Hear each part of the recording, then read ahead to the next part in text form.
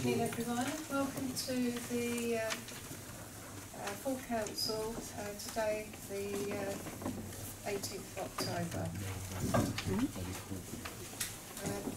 Just some health and safety introduction first. We're not expecting a fire drill, but if the alarm does sound, please make your way to the nearest fire exit. The emergency exit at the back of the chambers will take you across the roof and down the fire escape. Take care, as this may be slippery if wet. Or you can exit the way you enter the building through the police station out of the front door. If it's not possible to get to an exit, then the lift lobby is a safety zone in the event of a fire. Under no circumstances should you use the lift. Please make sure that all mobile phones and devices are switched off on silent. Any individual wishing to video or audio record the meeting may do so from the seats reserved at the front of the public gallery. I must inform you that this meeting is being videoed by the council and will be uploaded to the council's YouTube channel. Please remember, anyone wishing to speak in the public participation part of the meeting should raise their hand and wait for me as the chair to gesture for you to speak.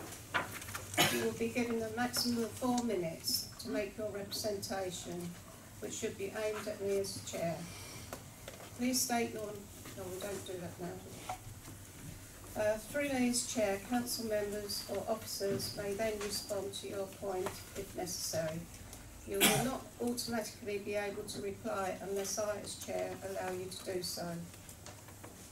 The full public participation policy and other helpful policies are available from the document holder in the public gallery. To all present, please remember to show respect to others in the meeting and avoid interrupting where possible to enable others to follow the meeting. Anyone present felt to be behaving unacceptably will be ejected from the meeting by the chair. Any member of the public looking to leave the meeting should wait for a council officer to escort them out of the building. Thank you.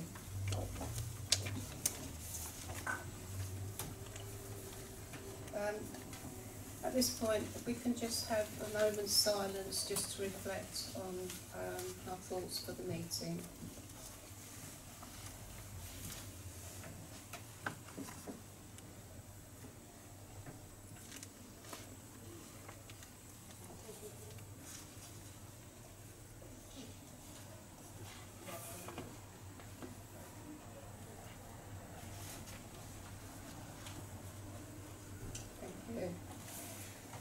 First of all, I'd like to welcome Colin Andrews, who's new with us. His role is the Deputy Town Clerk, stroke RFO. Welcome. And also Isabel Moreland, who's taking Georgia's place while she's on maternity leave, and it's our first meeting of doing minutes. So. Good luck. Item 1 on the agenda, apologies for absence. Chair, we've got them from Councillors Goodman, White and Latham, and also from the young Mayor, Dominic Avery.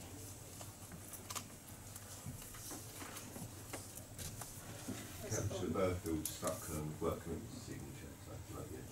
Thank you.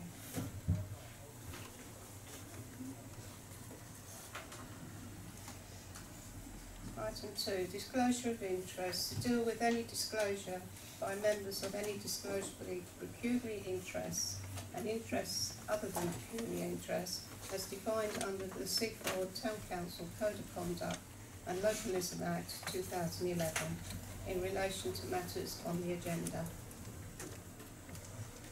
Nope. Item 3, public participation. To deal with any questions or brief representations from members of the public in accordance with Standing Order 3 and the Seaford Town Council policy. Right, start with you then, sir. Thank you. Just a point of clarification, please, Madam Chair. I'm here about item 8, will we get a chance to make some points on item A, which is the disposal of Flashington Green or North Way in your language, or do we need to raise it now? You need to raise it now, because once public participation is over, then I can't accept any questions from the public. Okay. Well, may I kick off, please? Yes? Do you want me standing? Yeah, it's better because your Yes. voice is better. Okay, thank you. My name is Tony Titchmarsh, and thank you for listening to me. I'm one of several people here who are very concerned about what the council is doing about Flashington Green, or as in your language, North Way. We believe that the decision that you took in October 2016 was flawed. In deciding that they wanted to dispose of the site, councillors didn't know the full facts about the site. And we as residents generally have a right to have our councillors, when they're deciding on sensitive matters like this, to be fully informed about all the factors. And we don't believe that happened. We believe failing to do so could amount to mal. And I think the brief that you have at paragraph 1.7 actually admits this. And if you haven't read that, I can read that through. The relevant bit is the second sentence of paragraph 1.7. These updates, that is updates on the sale of the land given by the town clerk, have alerted council to issues that have arisen, such as the emergence of a Section 52 agreement. So it's quite clear councillors didn't know that there was a legal restriction on the land when they voted to dispose of it. It actually turns out that there are 3 separate approvals that are required before the council can dispose of this land, and none of them are straightforward, and the residents who are concerned about it are likely to oppose these to the maximum extent they can. This is going to add to the delay and potentially a risk on the value of the site. And as a passing matter, we can't find any reference in the council minutes or the briefing papers to the council since 2016 that there was a formal raising of the fact that there are conditions on this piece of land. There's no reference at all. The town clerk has told us that members have been fully briefed, but we can find no formal record of that in your minutes or in your briefings. But it's a bit worse than that, I'm afraid. Because the council thought that it was easy to dispose of this land, I'm afraid you've gone ahead and you've committed expenditure and council officials' time on the disposal, and you also built a strategic plan based on the sale receipt for this land. And that seems to us to be actually foolhardy. So we can appreciate that the council is in a bit of a hole on this, because if you turn around and say, right, we're going to stop this now, there's going to be a charge of wasting money and wasting time. I'm here to say that we as residents are not going to be put off by being told that our objections are not valid. I'd like to make a couple of other points, please. Flashington Green was taken over from a developer expressly for the comfort and enjoyment of the residents of the new North Way estate. The Section 52 was the normal mechanism at that time, the mid-80s, to achieve that. Lewis Council, who were the council in charge at the time, actually took the green in trust for the residents. You are now proposing to break that trust. That seems to us unacceptable. And many of the people who live around the green have relied on that green being an open space, and they're quite angry and upset about it. The brief points out that times have changed, and indeed they have, but they've also changed in the fact that health authorities and the government stress that local green spaces close to work or to people's homes are vital for their health, mental and physical. The District Council has got policies committed to keeping green spaces, and it is not fair, simply not fair, to degrade Northway residents' standards of living to allow visitors to have a more comfortable pee on the seafront.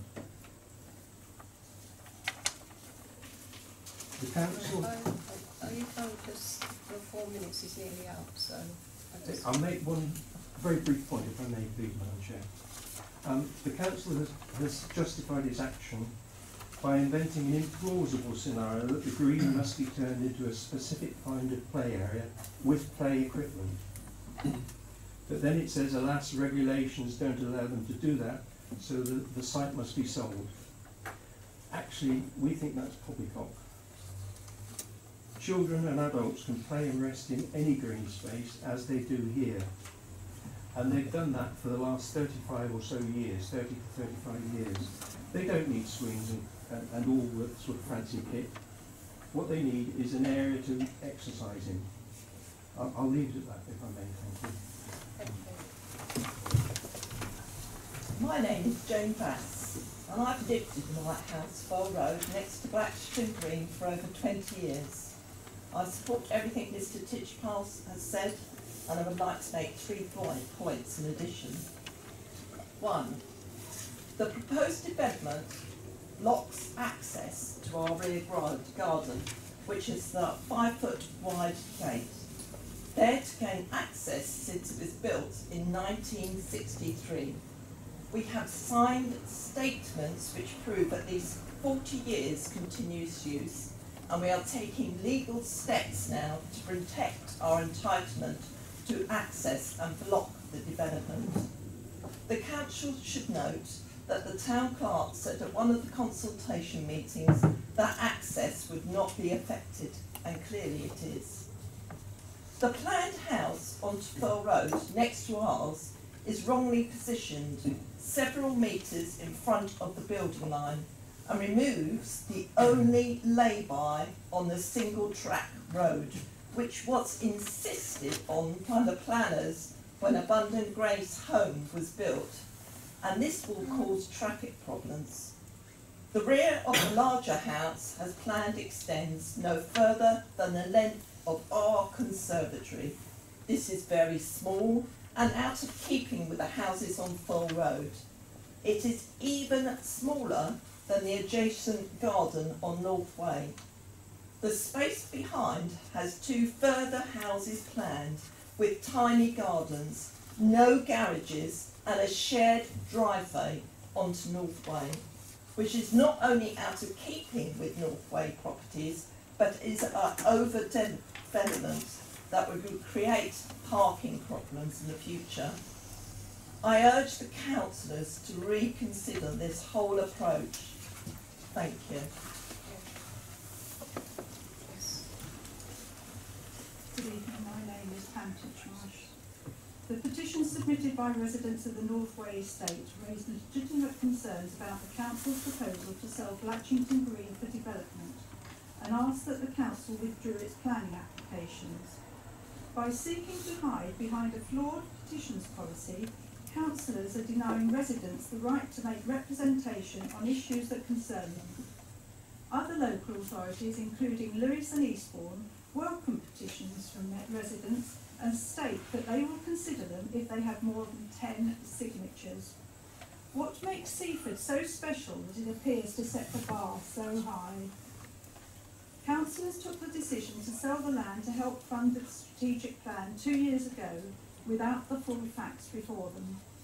It was only after the initial planning application for development of the site was submitted to Lewes District Council in November 2017 that the town clerk was told by residents that he had missed a trick. He was unaware of the extant Section 52 agreement. There is no evidence that he informed councillors about that, but pressed ahead with applications for the site and expenditure on associated projects. There are 3 applications currently with Lewes District Council, none of which have yet been listed for hearing, and indeed the application to reroute the footpath has not even been consulted on. That is fundamental to the development plans. Councillors are keen that the Martello toilet should be completed in time for summer 2019, But with the applications on which sale of Blatchington Green depends still some time away from resolution, it seems unlikely that the site will be sold in time to ensure realisation of the council's aspiration for the seafront redevelopment. It's about time councillors woke up to that fact and sought alternative means to fund their plans. The council has never published a list of alternative sources of funding, but they should include the receipt from sale of the land at the Holt, which was sold 18 months ago for £170,000, and any profit from sale of the beach huts. Leave the site at Blatchington Green for the purpose for which it was intended, an open space to be used in perpetuity as a play and recreation area. Thank you.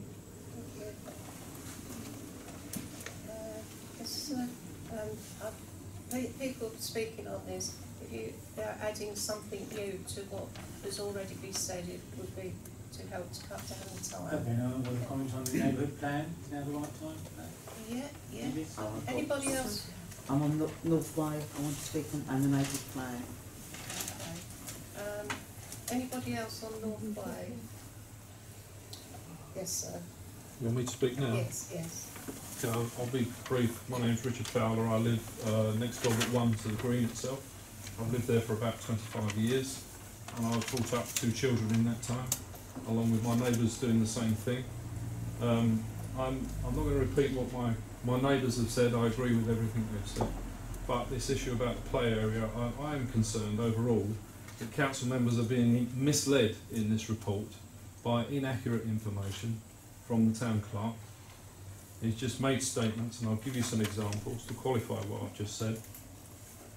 For example, when he says things like in paragraph 117, it's only ever used as a cut-through. It's clearly not true. My children have played there many times for long periods while I've been outside in the road cleaning the car and things like that, as have my neighbours' children.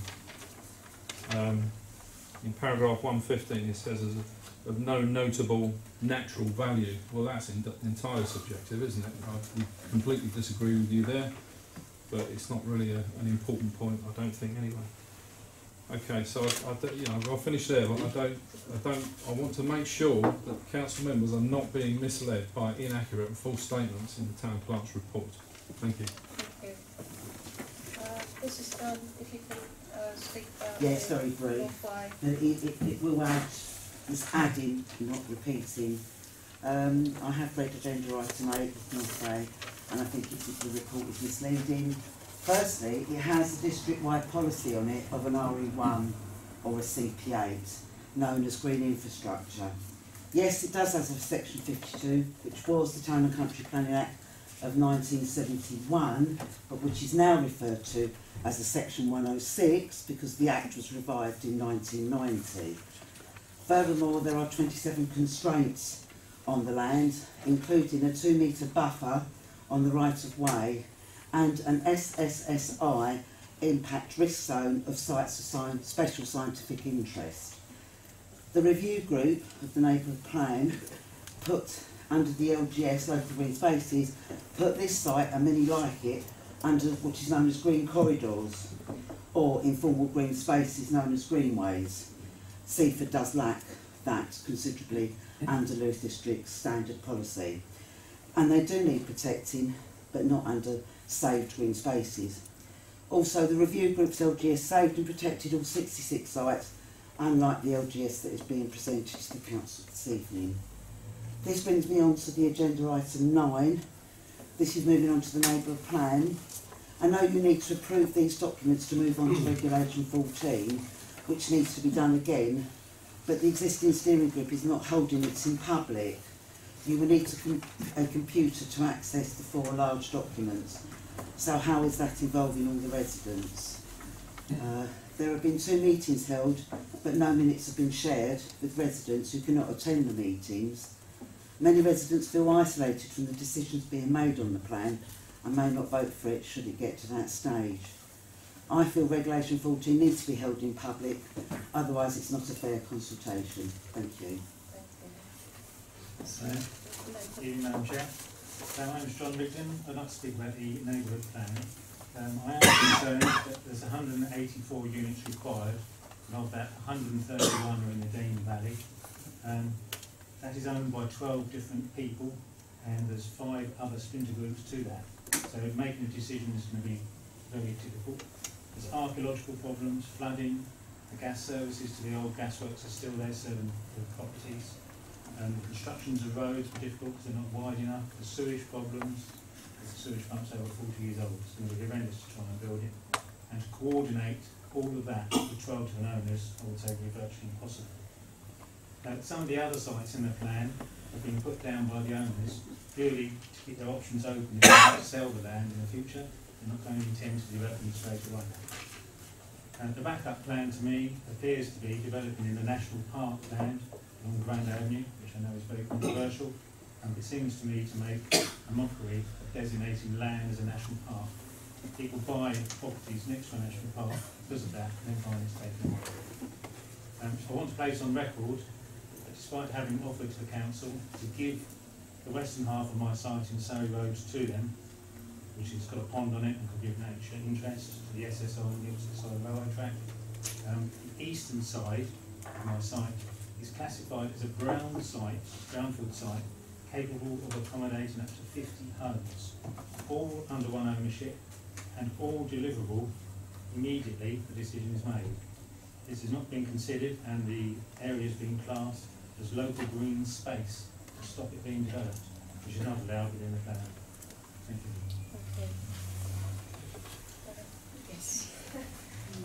My name is Kate Richardson. I'm a resident of Seaford and a current licensed trader in Seaford Promenade by Frankie's Kiosk. I want to talk about my issues under section 10 here, the Seafront Development Plan. I want to raise my concerns about the trading agreements and the proposed huts from which to trade from. I'd like you, the council officers and councillors involved in the planning for trading and groups, to consider these following points.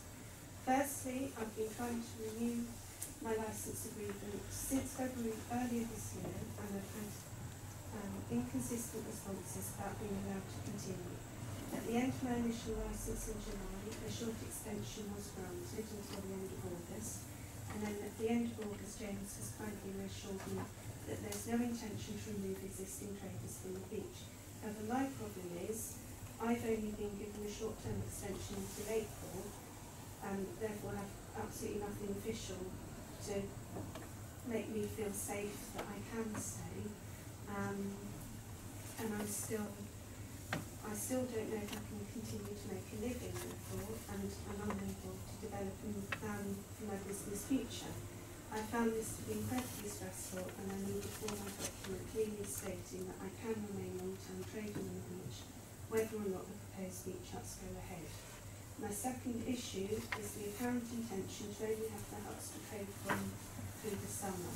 I've managed to do good trade through the autumn, winter and the spring, as there are several holidays and celebration days through the winter that locals and tourists wish to buy gifts for. Therefore, I'd ask you to also consider continuing to now trade all year round, including when the huts are dismantled for maintenance if they do ever appear. Thirdly, if these huts do go ahead, they need to be affordable to our small traders who make far less than the food concessions. And lastly, I'd like to say that the initial agreement has worked really well for me, the lady who also has a store, and I feel it's been a really positive initiative developed by the council, which in my experience both locals and tourists are enjoying, and it's also been a source of revenue for the council that requires absolutely no work on your part and no cost to you. So I'd like you to consider the huts viable, or would it be better carrying on as we are? Thank you.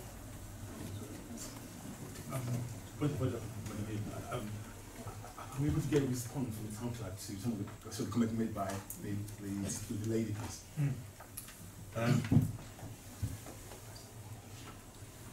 The Seafront Development Plan is, I think, one of the points that was made is the reason we've said to take away the beach huts for trade in this winter is that we didn't anticipate people would want to use them.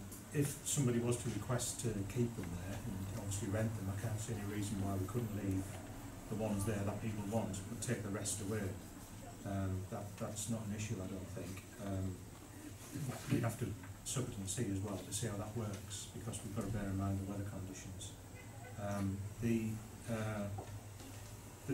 issue with not feeling safe in short term is, unfortunately, that's part and parcel of being a concession, and that applies to everybody who has a concession on the seafront.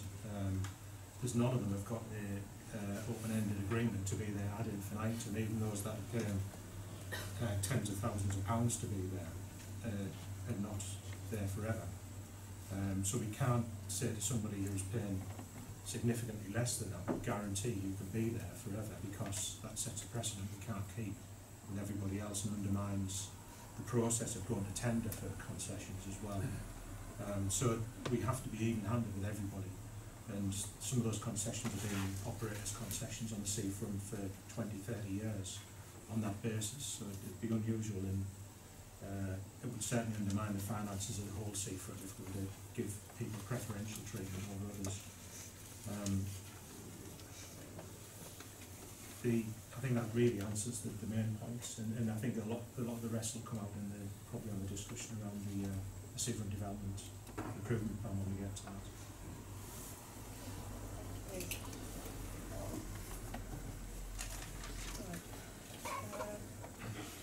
On to agenda item 4, minutes. Everybody happy with the minutes? Can I propose just a slight amendment to the financial minutes? We agreed at a recent meeting with the Chairman's Group that we would change one of the dates on the 17th of January to the 10th for the working group for the budget. So the date that was published has actually been changed to the 10th of January. Subject to the council being happy with that change. Thank you. So, we're happy to note the content of the minutes, which is on the agenda.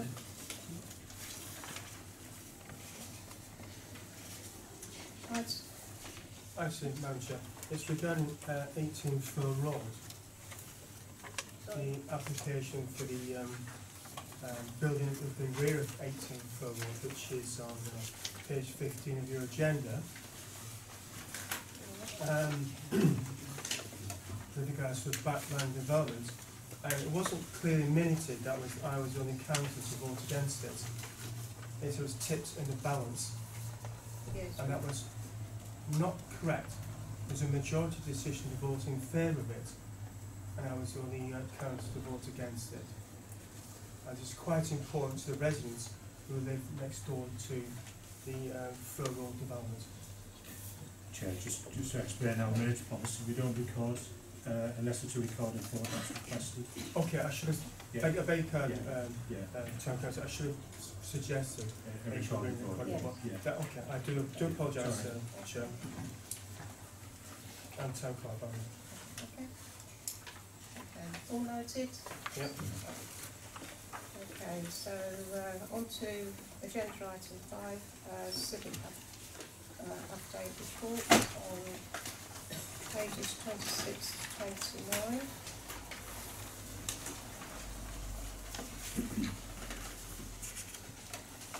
And to note the report, unless you've got any questions.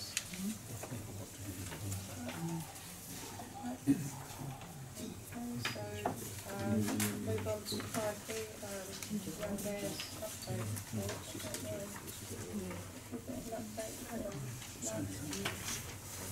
Excuse me, is it possible you could speak up? Yes, sorry. We're just hearing a mumble. Okay, sorry. Thank you. We're just doing agenda item 5, and the councillors have noted the mayor's update report, and the young mayor isn't here tonight to give a verbal report. So we're moving on to agenda item 6, the clerk's report, on pages 30 to 36. Thank you, Chair. Just like to emphasise a few points in the report, Chair. As councillors will be aware, we have been dealing with caravans again on the seafront. Of course, we can only deal with them when they're on our land. I am aware that some new motorhomes have appeared in the last few days. but they are on the highway, the tax, they're insured and tested, so therefore they are able to stay where they are. But we did move the caravans that were at Cliff Gardens to the lay-by in the 259. As council's aware, there were 2 homeless people given the caravans by a local charity, and they are from Seaford. That seems to have worked. We did have a few initial concerns about that, but there hasn't been any incidents, so touch wood, that seems to be working. We have got an updated position statement on Talent Parade. We do continue to get queries about that, unsurprisingly. The website has got more up-to-date information on that. There is working on site at the moment, although not many, admittedly. The town's had a few good positive features in local press of late. We were featured in the Guardian and in the Telegraph as great beaches to visit, and within that the concessions, the new concessions were all highlighted as being positive features. We also get lots of many compliments about the quality of the golf course. Just received some more tonight when I was on the seafront, and similarly the view is getting a lot of positive feedback as well, which is very pleasing. We recently did a visit with Sussex Life, who followed the Mayor for the day, and the High Sheriff. That will appear in the next publication, and we're probably going to have another feature in the one after that as well. We've got that much material from the day following the Mayor in Seaford. We have had a few changes in staff, as mentioned at the beginning of the meeting by the Mayor. So Colin Andrews has recently joined us, and as has Izzy Mullins. Both settling in really well. That means that Karen is leaving, who's our consultant RFO, and Georgia will be starting maternity leave probably at the end of next week. We expect that to be the time. We've had Joe Whitcomb doing some casual work for us at the View, which has been really useful, getting systems in place there. Sadly, the deputy head greenkeeper's left to take up a head greenkeeper post, which is career progression for him. It was really pleasing to have him come in for his, since this was written, his exit interview. And during that he emphasised how pleased he was with the support he was given by the council to develop, and how much he's learned from being here and what a good employee we've been. So really positive feedback from him. The team are doing really well with grants. We've got quite a few going at the moment. We've got one for Christmas Magic, we've got something in for Sport England. So we could get some more of those, although organising Christmas Magic takes up a lot of time in that team at the moment. The finances of the View have done really well. We've had some exceptional months, the 3 best months we've had since opening, so that's done really well. It was interesting to find out recently as well that the Town Council is now the 8th biggest local council in the country in terms of its budgeted income of 2.3 million. Interestingly, only 730,000 of that is from taxpayers. The majority comes from commercial generated income. Equally, the Band D tax level in Seaford is one of the lowest in the country for the size of council. It's £73.14 compared to the highest, which is £306. The highest in Lewis District is over 200. We've managed to get a lot of other work done lately. There's a lot of work going on with leases, the capital land projects, which we talked about later in the agenda. Litigation, I'm pleased to say one of the litigation matters is now finished, leaving just the one outstanding matter in relation to Herd's House. The neighbourhood plan has progressed really well thanks to the volunteers who have done an amazing job with that, and we'll talk about that later. We also finally got one of our strategic objectives in, which was the new ground sign scheme. That's all been put in place, which is really good. And we did enter the National Council of the Year, and whilst we weren't shortlisted, I think putting together the programme of what we've done in the last year was really enlightening, and that's included in the report. I'm happy to answer any questions councillors may have, Chair.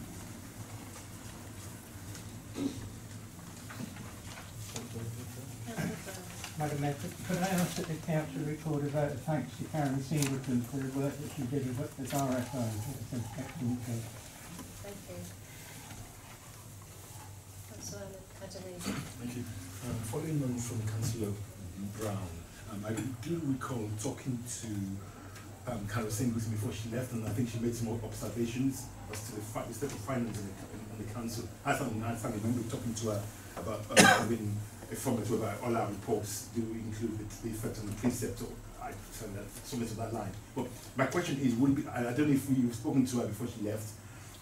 Do we have some any recommendations which she's got for us as a council?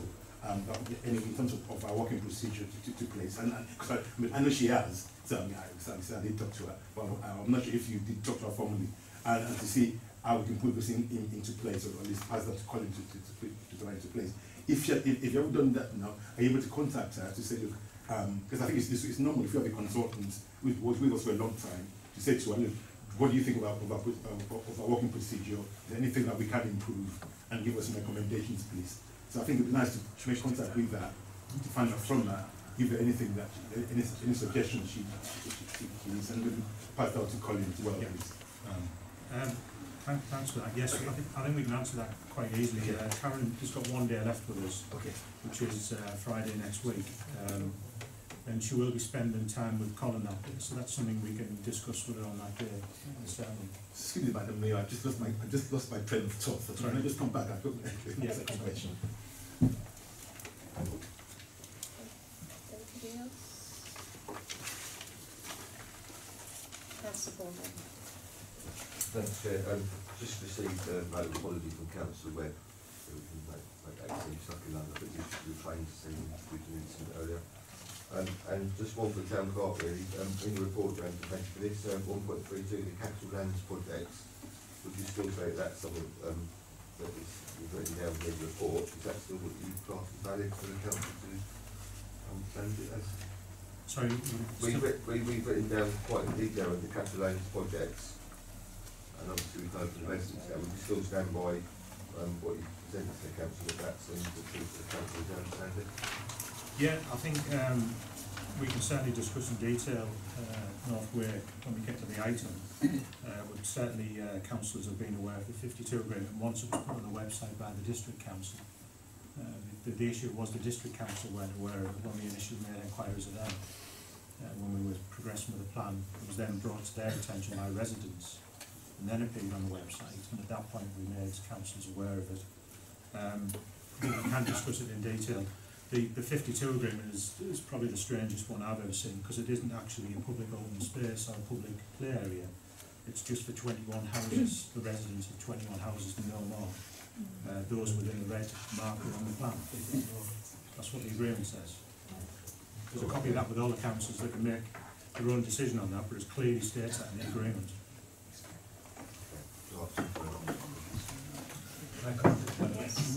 My question was regarding 1.31 releases. Again, I do recall at a previous meeting asking, because I think there have been instances in the past where some organisations haven't had their list renewed, or they've been stumbling block and the list has been renewed.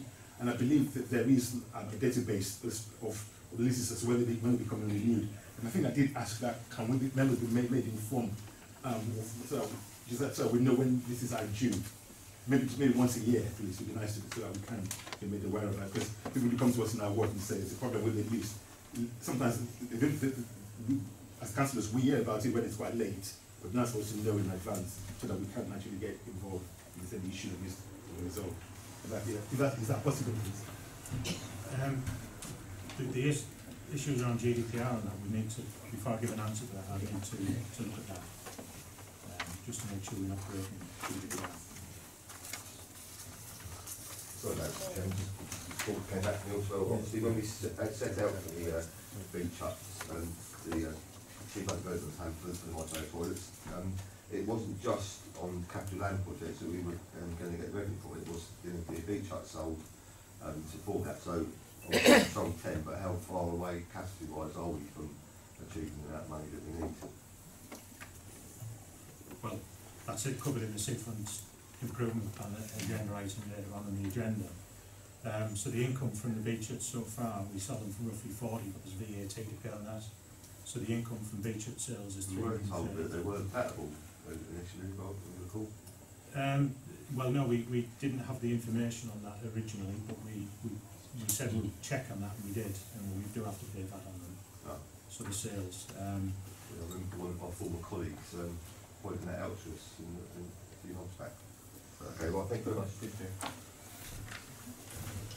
Anybody else? No? Okay, we move on to agenda item 7, District and County Council update report.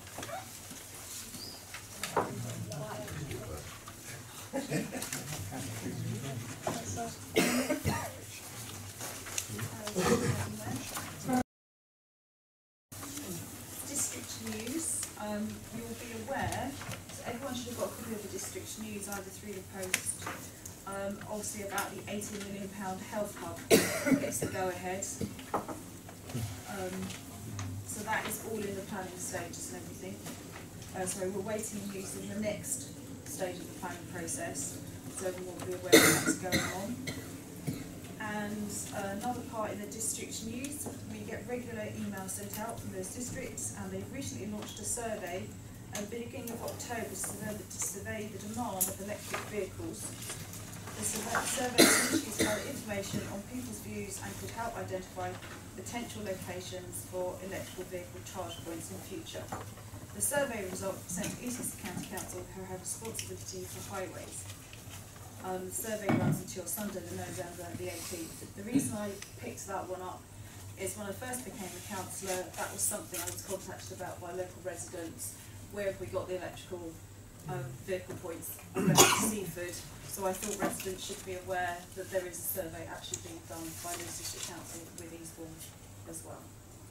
So I just picked up a few bits there. Thank you. Councillor Leedy. Thank you very much. Just two minor things, please, by the way. I don't know if you watched the BBC Sunday Politics last Sunday. There was a long feature about Lewis District Council and Eastbourne Borough Council merging together. I think the programme actually spoke about two different models being enforced. The formal reply from Lewis District Council is that there is no, right now, there is no formal proposal to merge, and that all that's happening is just exploratory talks between both councils to look at both ways to deliver services together. And so I think just to reassure residents, because we've had a couple of emails following the Sunday BBC programme asking about the two councils merging, and that's not. I think the BBC made it look like there are concrete plans, and there are no concrete plans yet. It's just basically exploratory talk.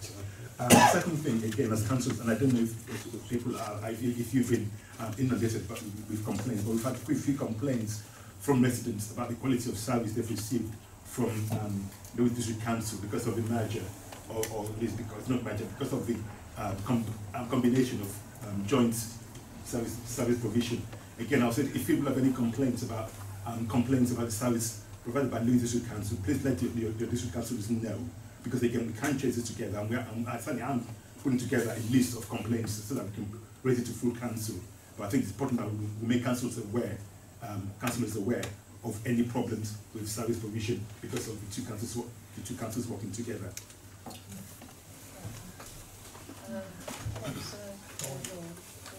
Question. Is it a question to the district Makes council? statements. It's a statement. If I may. Oh, does it matter? Yeah, okay. Okay, just saying, with regards to electoral points, I work for another district council, and we've got 44 car parks across the district, and everyone in the car parks is now going to, in the process of an electrical charging point, which is going to be free of charge with your credit card. So we're actually looking at 44 car parks right across one of the biggest district councils in the country. We've also merged with another district council with regards to planning and building control, with regards to reducing costs and administrations in the offices space, etc. And it's very, very successfully. So I think really what we should do is look at something with regards to a merger with another district council as an opportunity rather than a challenge. Thank you. Thank you. Councillor Baldwin. Madam Chair, so 4 points really. Today, Gatwick Airport unveiled their master plan for ongoing development and sustainable growth, which sets out how the airport will cater to growing demand for air travel and the collective growth opportunities, obviously something that affects East Sussex. The travel of the surveys on Exeter Bridge have started early on this week and will continue until November the 2nd, I believe. I know there's been a few social media reports about that and it's awkward, but obviously that is underway and the objective is to have an agreement at some point with South Wales National Park Authority and hopefully we'll get the much needed dual bridge there. And then to end on a happy note, we have the music service, we've had a lot of complaints about, which that's been saved for the foreseeable future, which is really good for the young people of the town. So, just one other thing that I've just remembered, I've had a lot of contact from residents that live up in the area by Cradle Hill School and was complaining about the traffic flow movements at school times, and I went up there yesterday to visually see what was going on, and I've contacted the school now and working on a travel plan with the school, so that's going to be hopefully easy congestion around there with the school bus. So that's what I've got to do. Thank you. Thank you. Madam Mayor? Councillor Brown. Yes, could I ask Councillor Bowman what's happening about the A259, particularly around Hill Rise and the area where you live in as well? There's been 3 fatalities down there in the last couple of years and I think we should do something about it. Thank you, Councillor Brown, for the question. Unfortunately, that's not the part that I represent. Obviously, I will have that looked into, but you do need to contact Karen Lambert. But if you can't get hold of her, then please do email me and come back to me and I'll look into that for you. Thank you.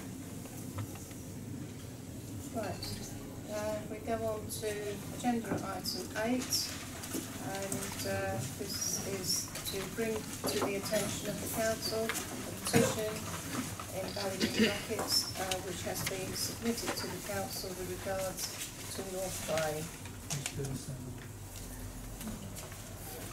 Mr. Chair, thank you. I think all members have had a copy of the report, and this was something we consulted on as part of the neighbourhood plan consultation and received 59% in favour of sale, the 41% against. Councillors have been updated on this continuously throughout with the clerk's reports, made aware of some of the issues raised before the meeting started. A lot of the information that's in here is not, despite the accusations at the beginning of the meeting, is not information I've secured myself. It's come from people who've given us the information, including councillors, and from the use of the park or the area from people who live in the area as well. We obviously received a petition now, but as members will know, this is a strategic objective to sell this land following the initial consultation. The Section 52 agreements, as I alluded to earlier, did emerge late in the day, I believe as a result of one of the residents contacting the planning department at Lewis, who then located it and put it on their website. It wasn't there initially when we did our original sweep of the website and talks, discussions with planners. The Section 52 agreement does designate it as a children's play area, not a green space or anything like that has been mentioned. And it does specifically say that it is just for residents of 21 houses that are within the red land. That's very clear from the agreement, and I'll let members make their own mind up on that. It's attached as an appendice. The current legal use of the land is a children's play area. It mentioned play equipment. The 5 metre boundary recommended by ROSPA and other play providers, advisory groups, doesn't just apply when you have children's play equipment. It does apply to any play area. There should be a 5 metre peripheral around the play area, whether it have play equipment in it or not, which is clearly impossible in this space. The space was created at a time, if it was a new development now, this couldn't be allocated as a children's play area. It wouldn't be lawful to do so. The planners would quite rightly go back and say you need to provide us with a bigger space. It has had no ball games up for decades. We haven't exactly shown the exact dates, but we are aware from officers of the District Council that was a result of requests from residents. And for a children's play area, there's no bench. It seems inconceivable that parents would let the children play there without being able to sit down. The council were minded to make it, sell it if this was to be happening. Of course, some of the proceeds, which is approximately £500,000, would go to the seafront toilets, as being raised earlier by councillors, but equally, sorry, by members of the public, but equally it would go towards the children's play areas in the area near Northway, which is down at Normansall. Those children's play areas are far more suitable and can be made into modern day standard children's play areas, which is the intention and what we're working on with a plan at the moment with the district council, with a view to that being adopted by the council early in its next term of office, so that they can be improved, and some of these funds will be able to help achieve that, to secure match funding. As I said at the beginning of the meeting, we've been successful getting grants, but you do need match funding to corn-feed those grants, and so money that we raise from this sale, 25,000–50,000, could easily raise 4 or 5 times that amount that we spent on children's play equipment. I think that covers everything. I'm happy to answer any questions on the report. But as I've mentioned, I brought this as a courtesy really. I wasn't obliged to bring it to the council's attention because it didn't meet the minimum criteria for a petition. But I did agree to do so as a courtesy to the residents who had made the effort to put the petition together. I think just one last thing. The irony of ironies, of course, is that the petition is to save Blatchington Green. Blatchington Green is already being built on by the residents who are petitioning.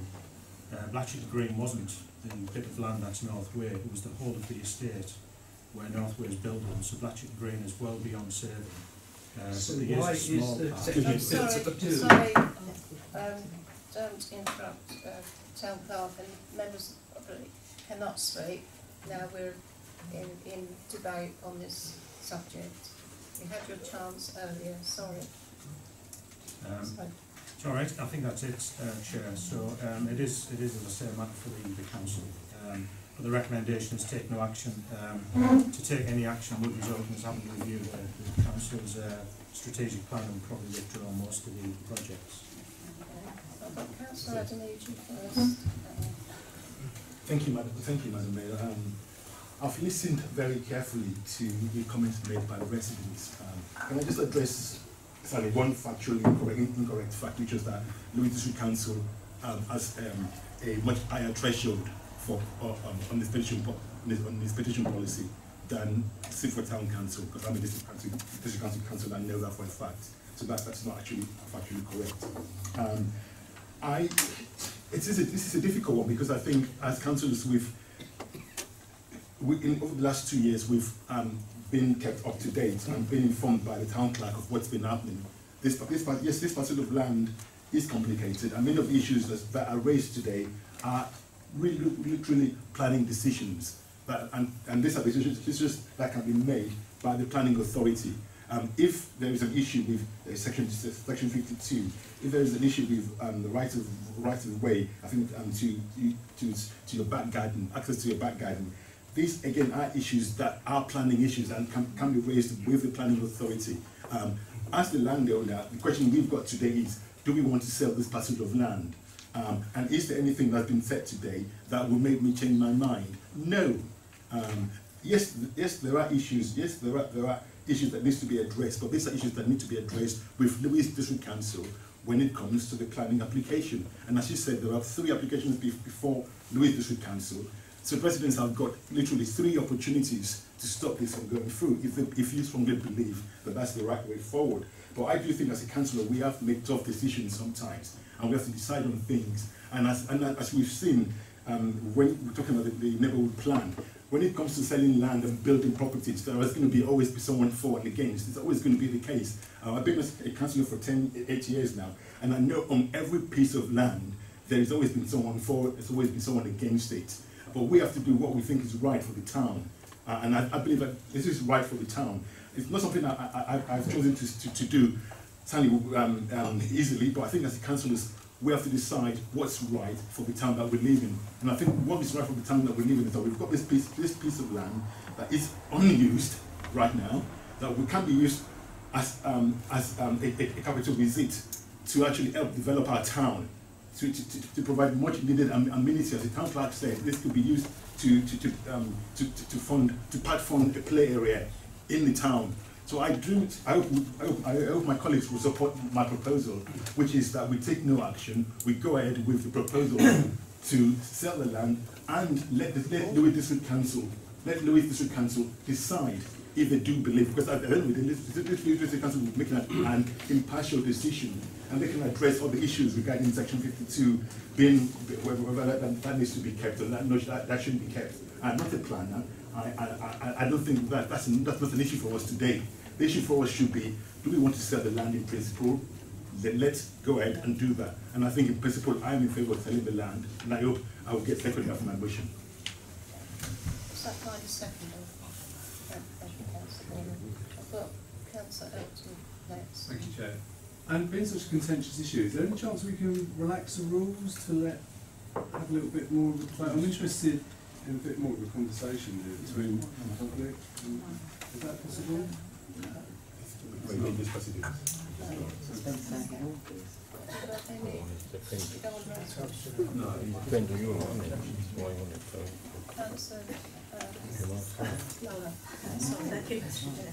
No, I just really like to support Sam in what he said.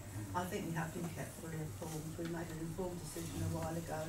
There have been alterations, but it hasn't materially changed what we thought at the time. As you say, in an ideal world, we wouldn't want to get rid of any little bit of green space or grass, but I'm afraid that it has come down to that. And looking at where it is, there are alternative green spaces very nearby. Yeah, exactly the same feeling as Sam, but obviously second proposal and that, and yeah, it is unfortunate, but this town will always grow. Eventually, it will be building on green sites, and unfortunately, that's something we've just got to accept. So yeah, I highly agree with what Councillor Needy said. It's not for us to be deciding that, and we should move forward. Obviously, if things come to light later on, we come back to the council and we'll deal with it accordingly, and that we're in with position. So, but it isn't the end of the land sale. The land sales aren't the only option we have as a council anyway.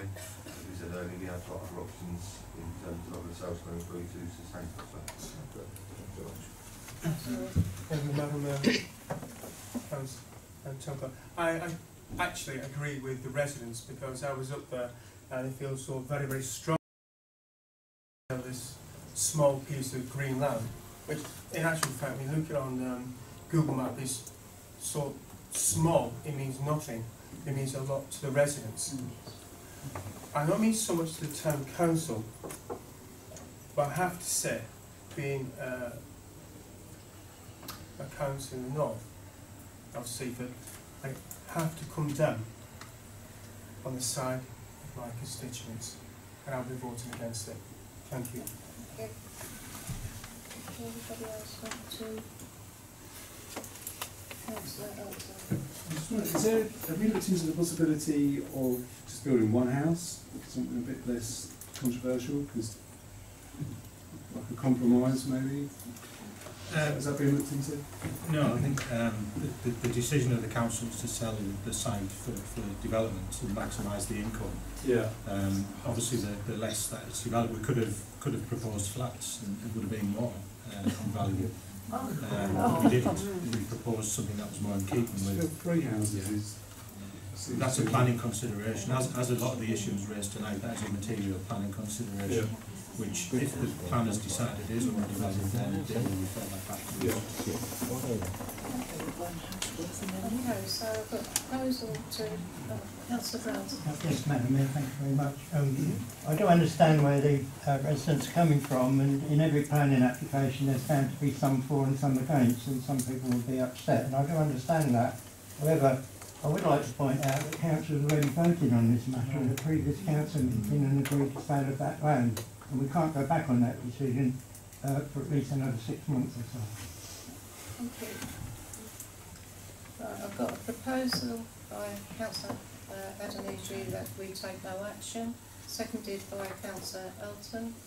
No, sorry, seconded by Councillor Gorman. Sorry, Can I ask for a recorded vote? Yes.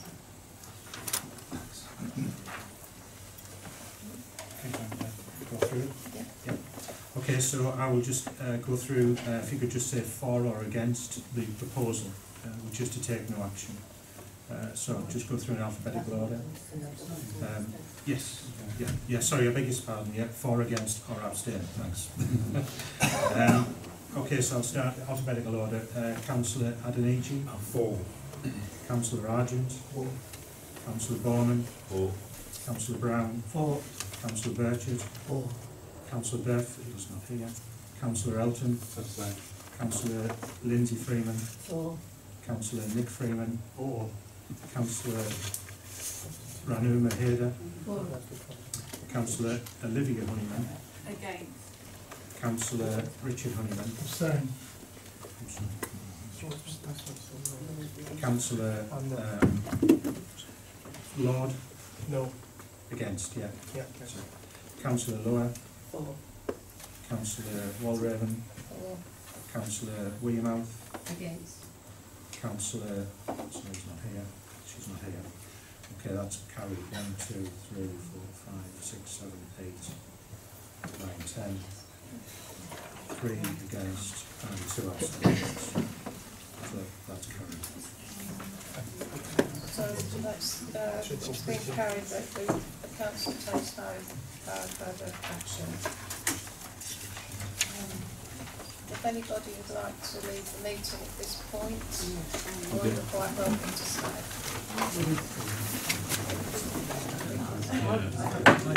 Okay, we'll now resume with agenda item 9.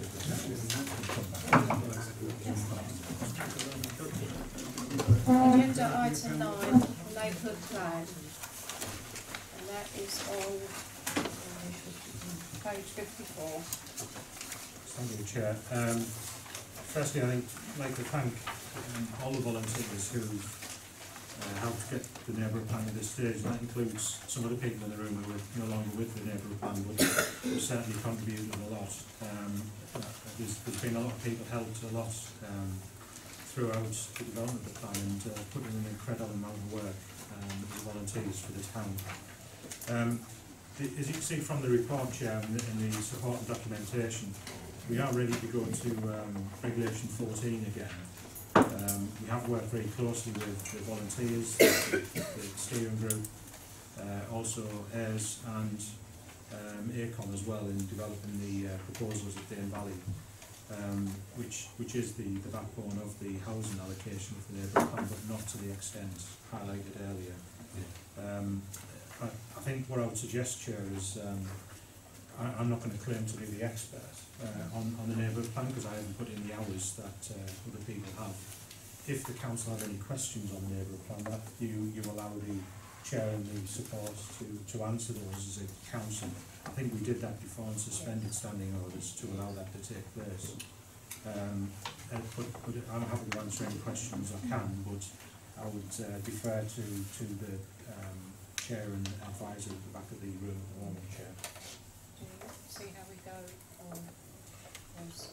I think you could propose to set aside standing orders to allow that to take place. Councillor Brown. Yeah. Can I propose that we temporarily suspend standing orders to allow discourse with the members of the neighbourhood planning team, reinstate it immediately after. Okay, can I have a show of hands? Can I suggest that this is time restricted, so time restrained, please, maybe do for 15 minutes or so. We don't want to be here in 1 hour's time. So can we just put a time limit on it, please.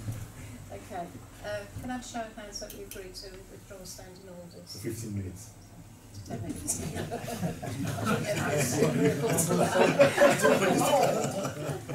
Okay, Councillor Freeman. Thank you, Madam Mayor. I'd like to query 1.4, additional housing sites at the Downs, with the proposals that have been widely seen recently. Is that still going to be valid? Yeah, the Downs one is part of the new doctor's surgery development. It includes, there's two, just for those who haven't seen the detail, it includes 2 new builds basically. One is the large new 30,000 square feet doctor's surgery at the back of the Downs. There's some internal developments within the existing Wave Leisure Centre, but it also includes the demolition of the over 60s club and the building of a small supermarket there, together with chemists and flats above. And so the additions at the Downs is the 8 flats that are highlighted to be above those units, which form part of that plan. Thank you. Councillor Owen. Thank you, Madam Chair. I've got a few points. I think some of them are the ones I probably need to put forward myself when it comes to the consultation. But and can I start with the consultation? It's the method that's going to be used. One comment that I've had is that it's not necessarily that people want to go to an exhibition or anything, but they want to see what other people are saying at the time, because it does inform you if you know what other people are, what comments other people are making, so that you're not commenting in isolation from other people in the community. So I'm wondering if we can think about how that might happen. I know some surveys you can see what other people are saying if they tick a box to say that their comments can be available to others. So that was just one point. A couple of other things. I note that although we cannot obviously request a dual of the railing, but it does say in the plan that nothing should. The electronic we're proposing should be the reg should be used, but we're also proposing, as we did for the last regulation 14, to have hard copies of the documents available at various places, like the library, like the doctor's surgery, like the tourist information. So if people want to look at some piece of paper, and I have great difficulty doing things without looking at the paper. So they still have an opportunity to see things written down rather than electronically. Councillor Weber. Thank you, Madam Chair. I've got 2 points to make. One on behalf of a constituent who is unable to be here today. It's very much about the viability of the Dane Valley project. That there are concerns that although we have a reduced number of houses which rely on the Dane Valley project, there are still considerable concerns about whether planning, the practicalities, the pollution, the flooding risk would actually ever allow that to be a viable option.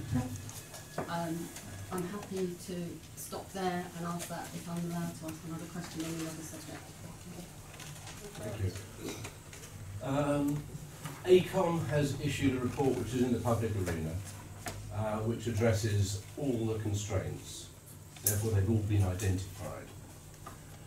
What they haven't been is they haven't been identified in terms of their extent, and ACOM is therefore carrying out a second survey, which will accompany the one carried out by Scotia Gas Networks, which was completed a couple of weeks ago, and is still going through the internal process of verification before being released. I've seen an early draft of that, and it's an extremely substantial document. The owners of what used to be called Sapphires of Seaford carried out a topographic and geophysical survey of their site. This is the land rear of 6466 Chichester Road that is accessed beside number 64 by that ramp. So we have an extensive geophysical survey which identifies all the chemicals in the ground for a significant part of the site. Similarly, with individual planning applications, such as the one made by the Trek by Yvonne and the one made by Jerry Orry for 5153 Blatchington Road, there are desktop studies done of their sites as well, which have been submitted in the planning arena and therefore in the public domain. The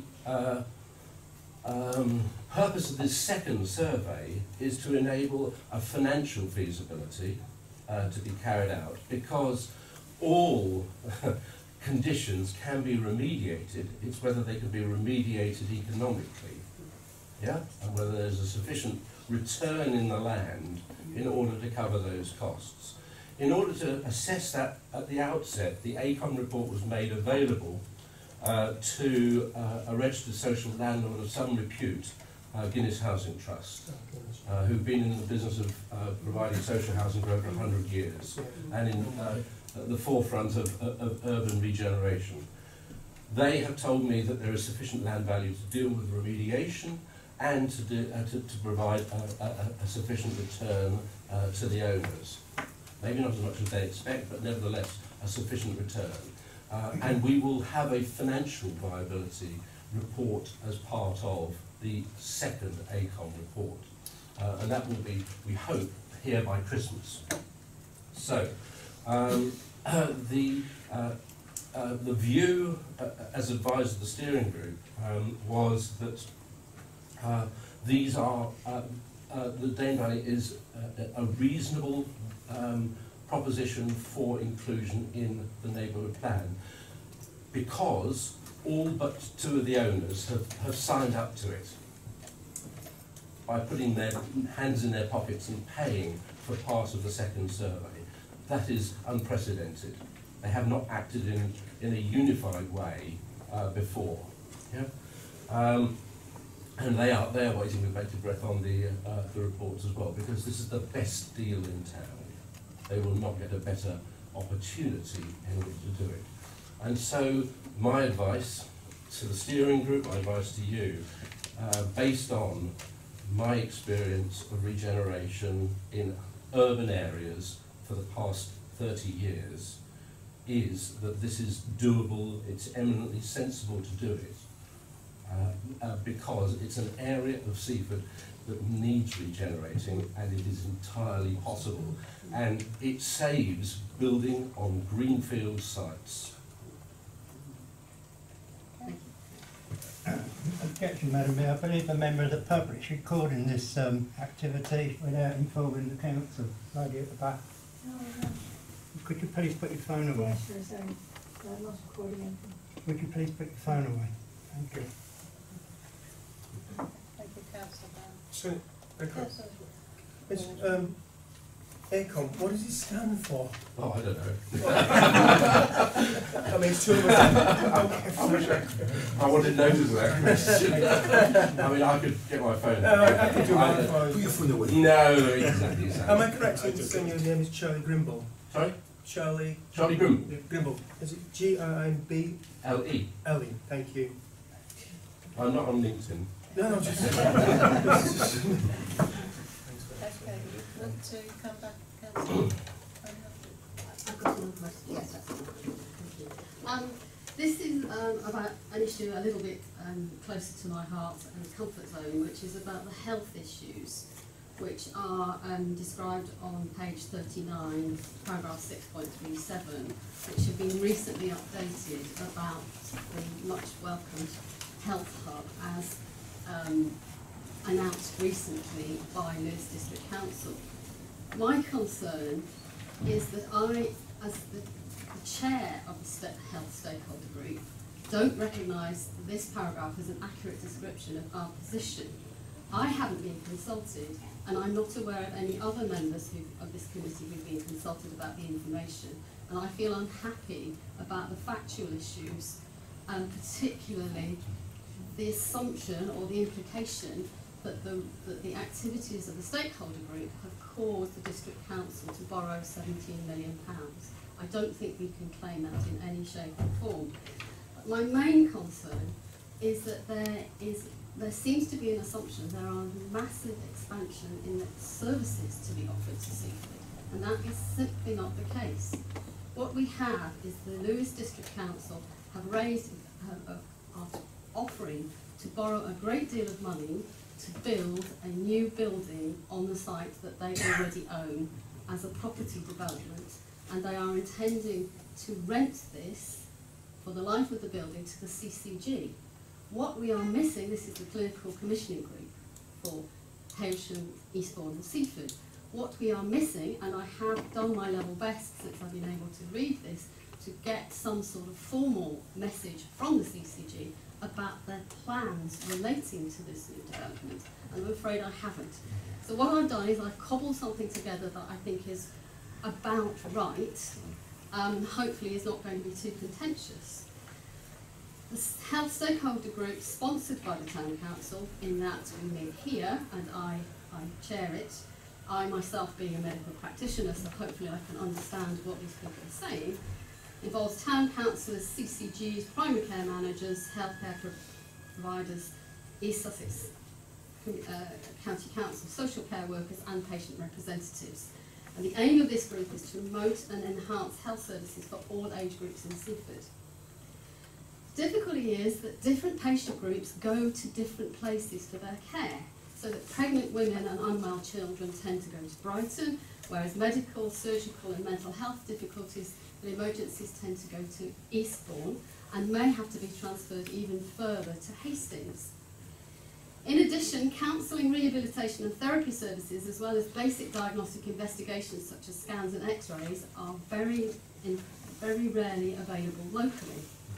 Both the GP surgeries in Seaford and the community clinics have been reporting that their office space is full to capacity, affecting staff morale, recruitment and retention.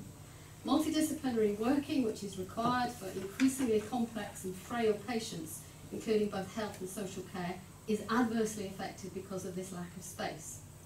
And in order to ease this problem, the District Council recently secured this £17 million public works loan to provide a health hub in the enlarged buildings, as we've talked about. At the time of writing, there are no plans for additional health services in Seaford, either now or in the future. This has simply not been announced. The 21 GPs are the GPs who already work here, and the minor operations are those performed by GPs. There are no plans for extra consultant services or extra diagnostic services in the town. That is a commissioning issue, it has not been announced, and as far as I'm aware, there are no immediate plans for that. Aspects of the proposal, such as the effects on town centre activity, patient transport, traffic flow, parking issues and the loss of green space related to the building are yet to be explored, and it's hoped that there will be a public consultation in order to allow these important issues to be talked about. So I'm happy to give this form of words if we could amend that small paragraph, because I think it is potentially quite misleading. Thank you. Just can I come back quickly on that? I don't disagree with some of the comments you've made. What I disagree with is with the conclusion and the ending. And that's to say that there are no plans or there are no proposals to bring in additional services into the new health centre, the new health hub, and that's incorrect.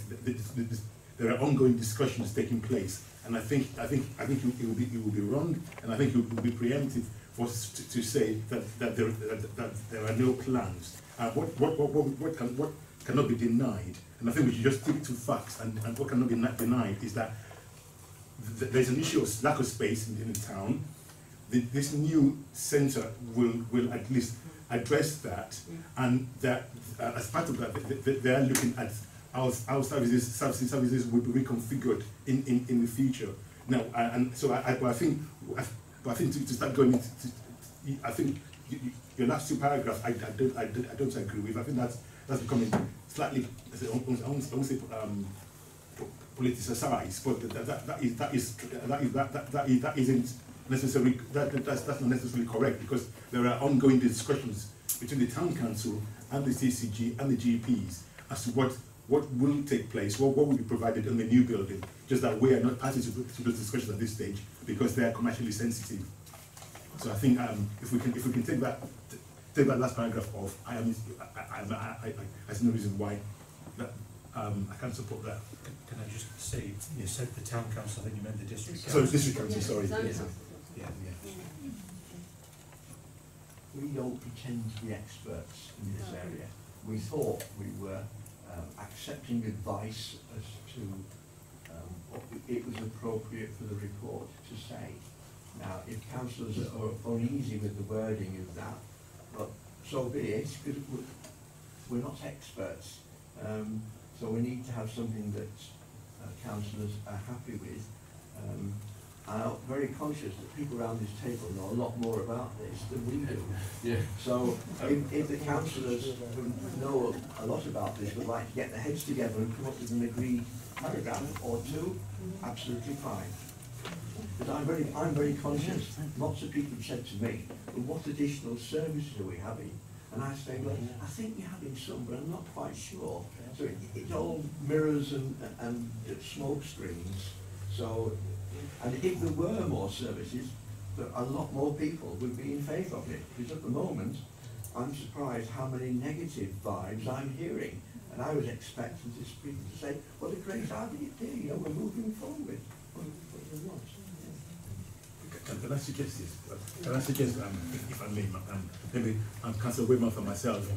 So, and anybody that's interested can tell you, maybe get our heads together and agree some form of words. Is that okay? Yeah, I'll be happy to do that. Yeah. Got to bear in mind that this was written at the time.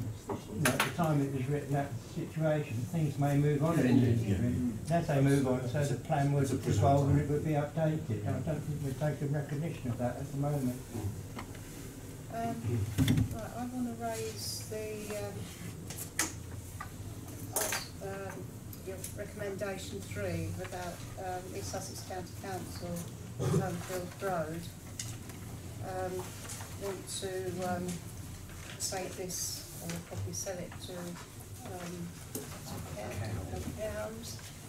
Well, James kindly did a link to the survey East Sussex County Council did, and 1,220 completed the survey forms, 640 were as couples, so it makes like 1,860. A third from Rother District Council, a third from Wildon District Council areas, only 12% from Lewis District Council, which obviously we come under, 11% Eastbourne and 8% Hastings.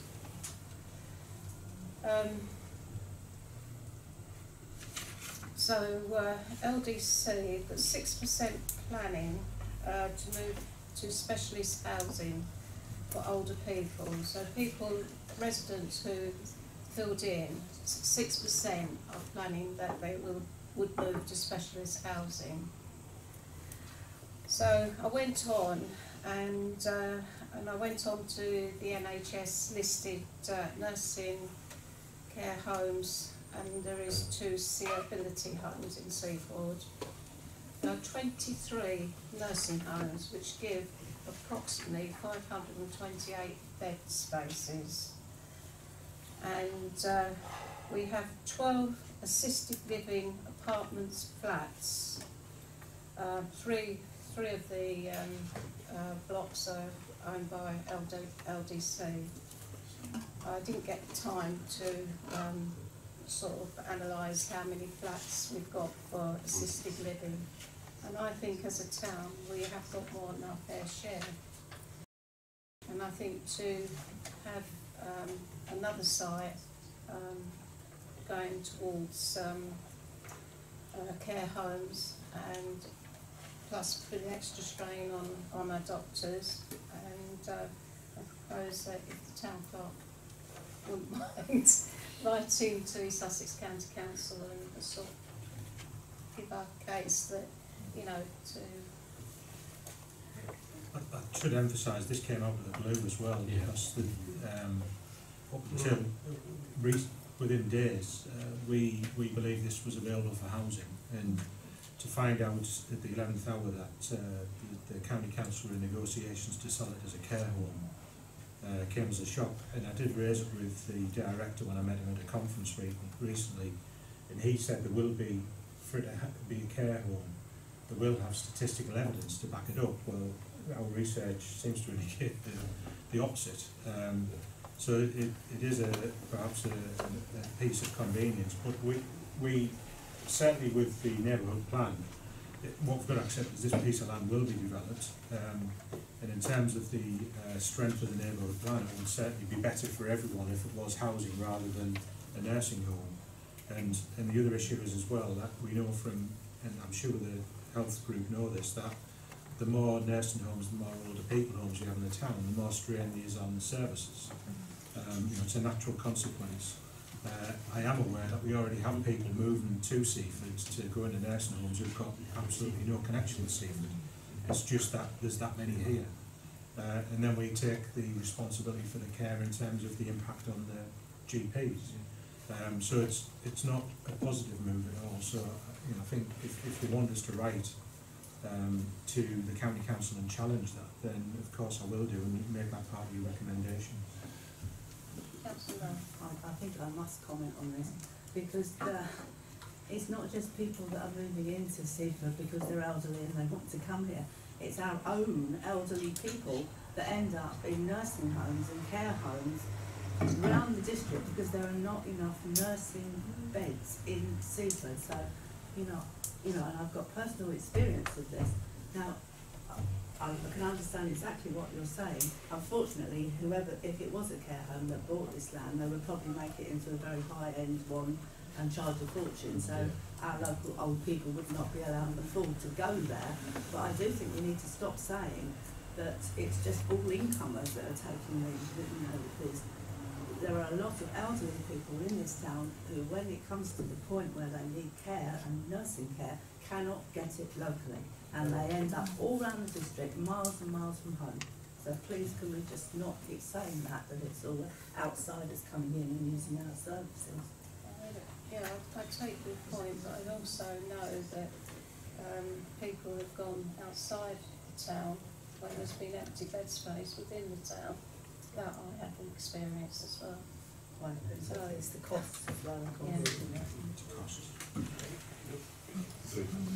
Councillor Hunter, and I think we've gone over our 10 minutes.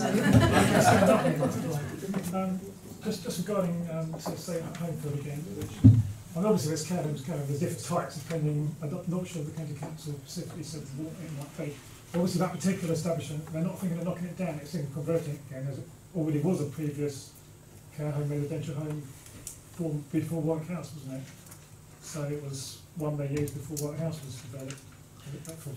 That details, all I can say is we're in contract talks to sell the lands to a care home provider, so it will be, as you said, it will be private care home, it won't be, and I accept the point that you were making, that the social care homes, there is a shortage of, but this is not what this will be. It will be private ones, which are the high-end, more expensive ones, which we already have a lot of in Seaford. Yeah, but the planning application will come after they've done the sale, and it's not even a change of use. They could demolish and rebuild, or they could refurbish. I don't know. That would be up to the company. I would imagine if it's a private care, they'll demolish and rebuild. This is probably a selfish point, but I will make it anyway. Just for the first time, thank you very much. I think I read your proposal about, you're talking about environment and transport kind of linked together, and then I saw your recommendation, I think, which is that referring to Appendix 6, and I thought it was a bit, I thought maybe you've missed an opportunity there, because if you're building nearly 200 new properties in the town, we need to look at how we encourage at least if I'm of transport that is green and environment friendly, and cycling is a very green and environment friendly, and there's nothing here about cycling provision. I mean, sorry, in the main report, you focus on dual train lines and you focus on again road transport. But, the cycling infrastructure in the town is very, very bad. If you want to go to that, so our High Street, for example, there are no bike racks, there are nowhere to park your bike. So there are simple things that can be done that I think has been missed here to encourage. But I think it'd be nice to just don't neglect cycling and just focus, and because I think it's important that we focus on green as well. So but don't just put it in this appendix to say list of things. But I think find one or two things to put in the main report that can easily be done to improve cycling infrastructure. It'd be nice to see that. Am I allowed to say something? It's to do with cycling, because I was on the transport group. Yeah. And we did talk about cycling. Yes, and it's nearly 2 years ago now since we produced our bit of this. But there's nothing and in I there. can't remember it. So, but I thought Yeah, there but was something in the about main cycling, because the dual railway line and various other things. I mean, I can, we did definitely talk about cycling. I don't know what ended up in there, because I can't remember. It was so long ago. In Appendix D. Yeah, It's but appendix if D. let's put it in the main Oh, you've got report. to put it in the main At report. least, one or two simple recommendations It's in the main report, referred to in detail. Well, I haven't seen them of that, obviously. I'd personally be happy to do that. On a structural point, the way we've tried to operate, although it's not always been accepted as the way we're trying to operate, is that focus groups lead, and the focus group put forward suggestions, and the focus group are the ones that decide what should go in the report. And that's what happened with the transport. I personally agree with what Sam's saying, but I have felt it inappropriate to attempt to overrule what the transport group are saying. Now, I will take that away and I will contact the chairman, Peter White, of the transport group and say that we want to put strengthen the recommendation as far as cycling is concerned and see whether he is content to do that. Are people happy Yeah, with I'm that? sure it will be. See, things have moved on in the 2 years since we did it, haven't they? Let's face it. Yeah. Thank you. I think we need to, conscious of time. I think it's been debated well, so I think I'll bring in standing orders again if everybody's agreeable. And That's one thing, is that all right? Hmm? I just say one thing. Does the National Cycling Route go through Seaford? Yes. You will never know because you've never seen the signs. Anyway, that's all I was going to say. You'll never know with the National Cycling Route going through Seaford. I've never seen the blue sign that says National Route, whatever number it is. Route 2. Yeah. Have you seen the signs? I haven't seen any. Anyway, that's it. Thank you. That's it. Okay. No more questions. Right. I think, Chair, where you are is, correct me if I'm wrong, you're looking to adopt the plans, but there's two amendments to be carried out outside of the meeting, which is to strengthen the cycling within the plan, and also for councillors Adam G and Weymouth to come up with the wording for the health side of things to add into the plan, or to replace what's there, I think, yeah. And other than that, as per the recommendations, just to throw a spanner in the works slightly, there is a stage of the next stage is that once we go to, this doesn't matter, if just an additional recommendation I will make is that when the report back after regulation 14, that we're only required to report back on any changes rather than presenting the whole plan again. We'll put the whole plan on the internet, but that you accept that the next report after regulation 14 will just highlight any changes to save us having to present you with a big bundle again. But you can see the new plan on the internet. I just don't want you to think that we've made that decision without your approval. Point of order, please.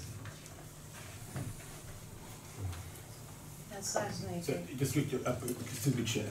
Can we just get clarification regarding the unfilled place again? Because I think that's nothing was mentioned about it. That is the number 3 recommendation. Yeah, should be left in, I think. Yeah, it is a recommendation number 3. It stays in within. Well, no, the recommendation is that we make representation on it. We'll see what the outcome of that is, and if you could recommend we leave it in the plan. Sorry, I'm not supposed to speak. But you could take things. If a site, you put a site in the plan, you can take it out. Okay. If you don't put it in, you can't add it later. Okay. So it's best to keep it in. Okay. And then take it out later. I think you're absolutely right. Thanks for that. So I think, yeah, if you're going along with recommendation 3, that home field place remains in the plan as well, which will increase the housing numbers beyond what's reported tonight by 19. Thank you. Councillor Hanlon. Thank you. It's just what we said earlier about the consultation. Were we going to have a physical consultation, or are we going to leave it to the steering group to make a decision? If they feel there's enough information about what we said tonight, with the Home Place, the GP plans and everything, is it worth having a 2-hour session somewhere as part within that particular sort of time frame with the consultation with what has just changed? Or shall we leave that with the steering group and with the chair to make a decision on that detail of it? Yeah. Leave it with, because they're working with the heirs as well, who will give advice on they've done many plans. So. Yeah, they'll know they've got enough. Thank you. Back to so it's those 3 plus when we report back, just report back on changes. yeah. So can I have a proposer for to all 3 together? Yeah, if you do all 3 together, and just to emphasise, number 1 would be with the 2 additions highlighted for cycling and health, as discussed. And number 3 would be with the addition that home field places, home field road is put back in the plan. Thank you, Councillor Freeman. Councillor Brown? I'll second that. Thank you. And can I have a show of hands, please? Thank you.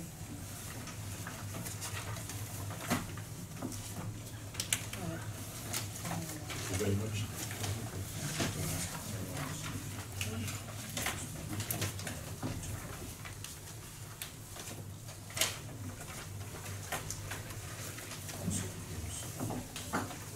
Okay, agenda item 10, policy reviews. So that starts on page 57.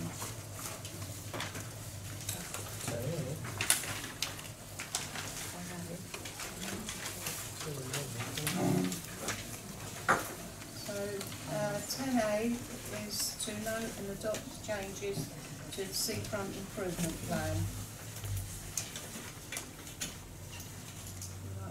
Councillor. Can I just make, well, perhaps ask one question now is, we talked about, there's quite a lot of talking here about disability access.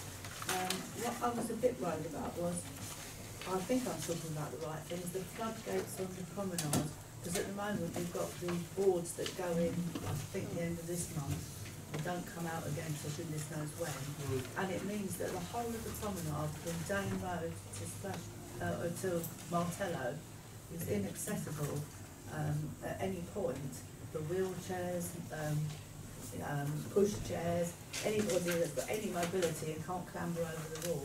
So could we do something about that sooner rather than, I think it says after 2020 it's on the list of things to do. It makes the promenade inaccessible really. I'm pleased to say that Seaford Community Partnership are taking that project forward. I've recently had discussions with Keith about that, and with the refund, the Community Partnership give us some, what I was talking about earlier when we talked about North Weir, they give the council some corn feed money to help us with the show project, as well as we got a small grant as well with the partnership. We refunding that corn feed now to them, now that we've generated the income from the project, which the partnership are going to take forward to deliver the floodgates. So they're going to open the floodgates for that money, basically.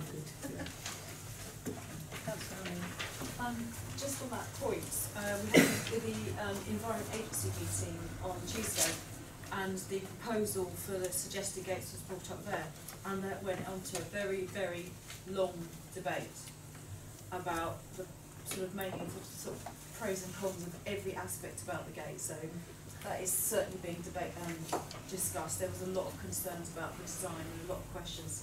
Also, Tony was there as well. So that is certainly pending, being looked at. Anybody else? Councillor Ballman, then Councillor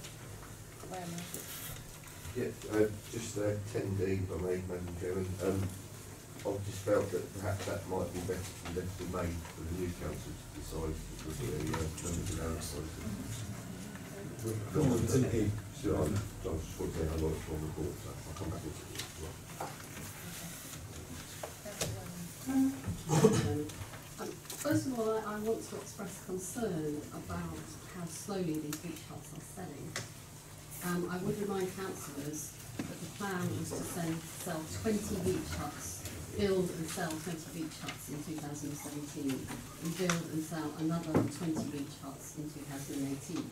So at the nearly at the end of the 2018 season, we have sold 10 instead of projected 30 to 40. And this has a remarkable effect on our cash flow and what we can do for residents as a result of that. And I'm very, very worried about how slow these sales are going, particularly now we're nearly at the end of the season and we're unlikely to sell any more till April next year. And I think that really has to be taken into consideration. That's my main concern. Secondly, the Gabion Wall, because when the Gabion Wall was, the wall was first mooted, it was not in the seafront development or improvement plan, it was part of the Bonningstead beach huts. And I've gone back to the original papers of March 2017 to check this.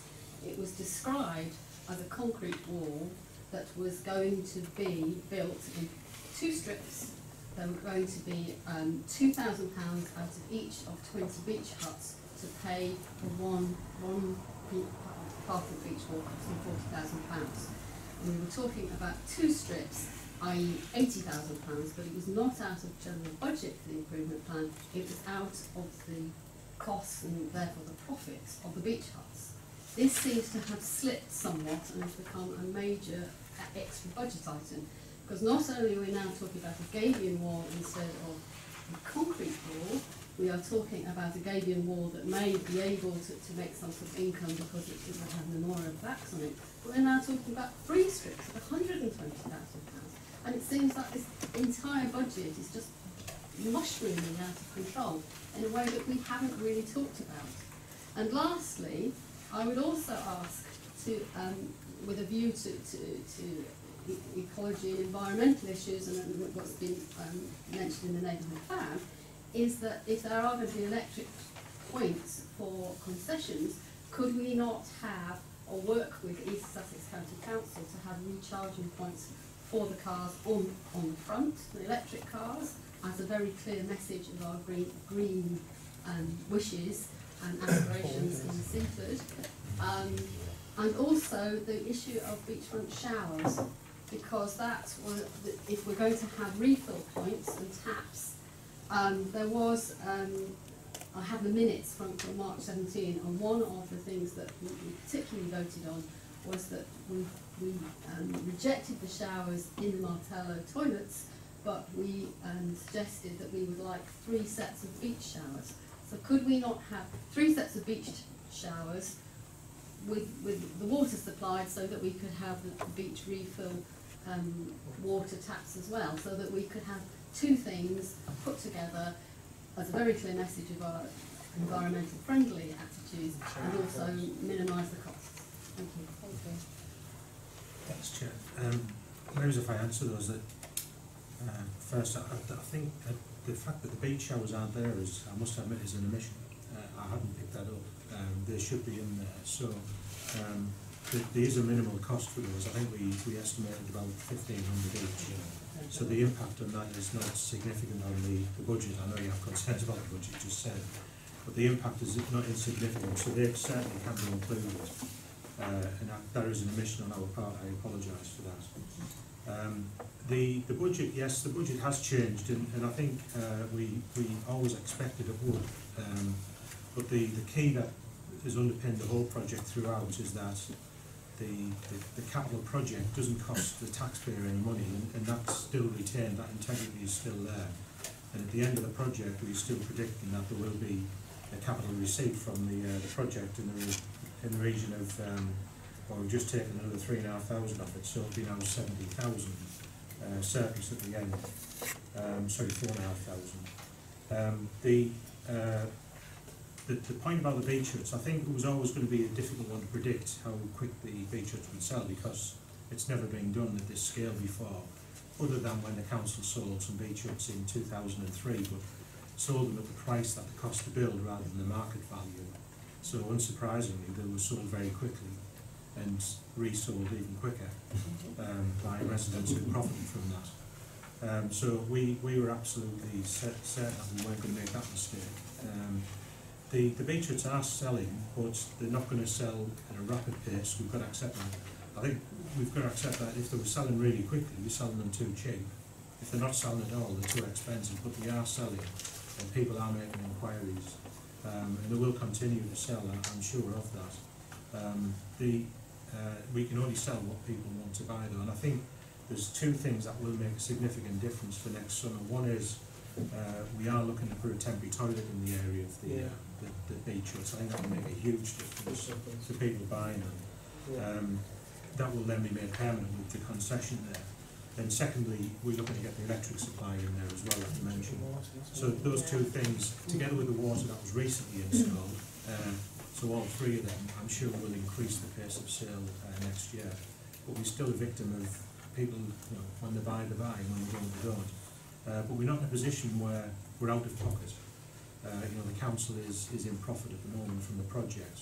So we're not in a position where we're desperate to make the sales. The council is in profit at the moment as the project stands.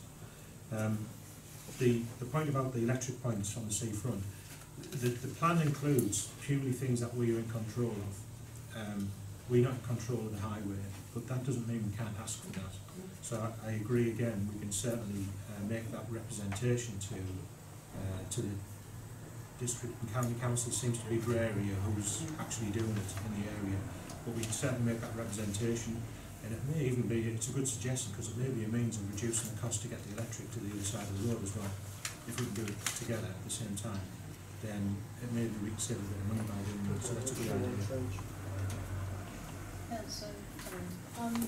Following obviously on from Councillor Wearmouth's comments, I was a bit concerned about the order of the phases, because I'm concerned about, we've got the beach huts we said haven't sold so well, so I'm concerned about putting in another 20 beach huts until we've actually got the infrastructure in place.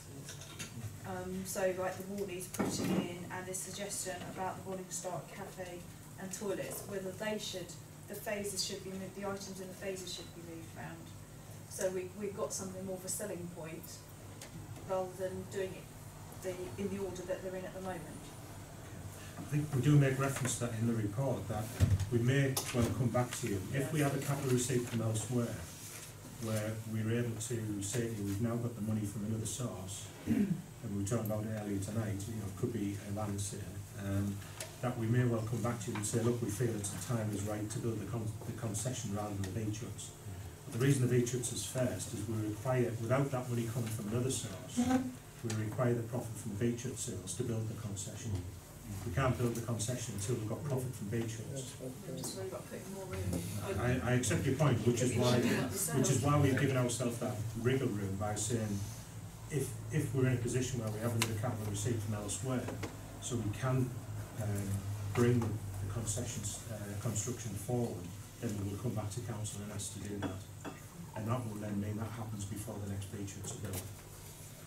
Does that make sense? Oh, I knew it made sense, but it just doesn't seem logical to put them all in huts without. I get where you're coming from, but it's having the money to build the concession without more beach hut sales. We haven't got that money, so we physically can't do it. Thanks, Councillor Honeyman. We've got a mobile concession down there that looks really quirky, in my personal opinion. It's good there. I've just a question really going back actually. VAT on those beach huts, how much did we pay, or did the towns? Standard VAT rate 20%.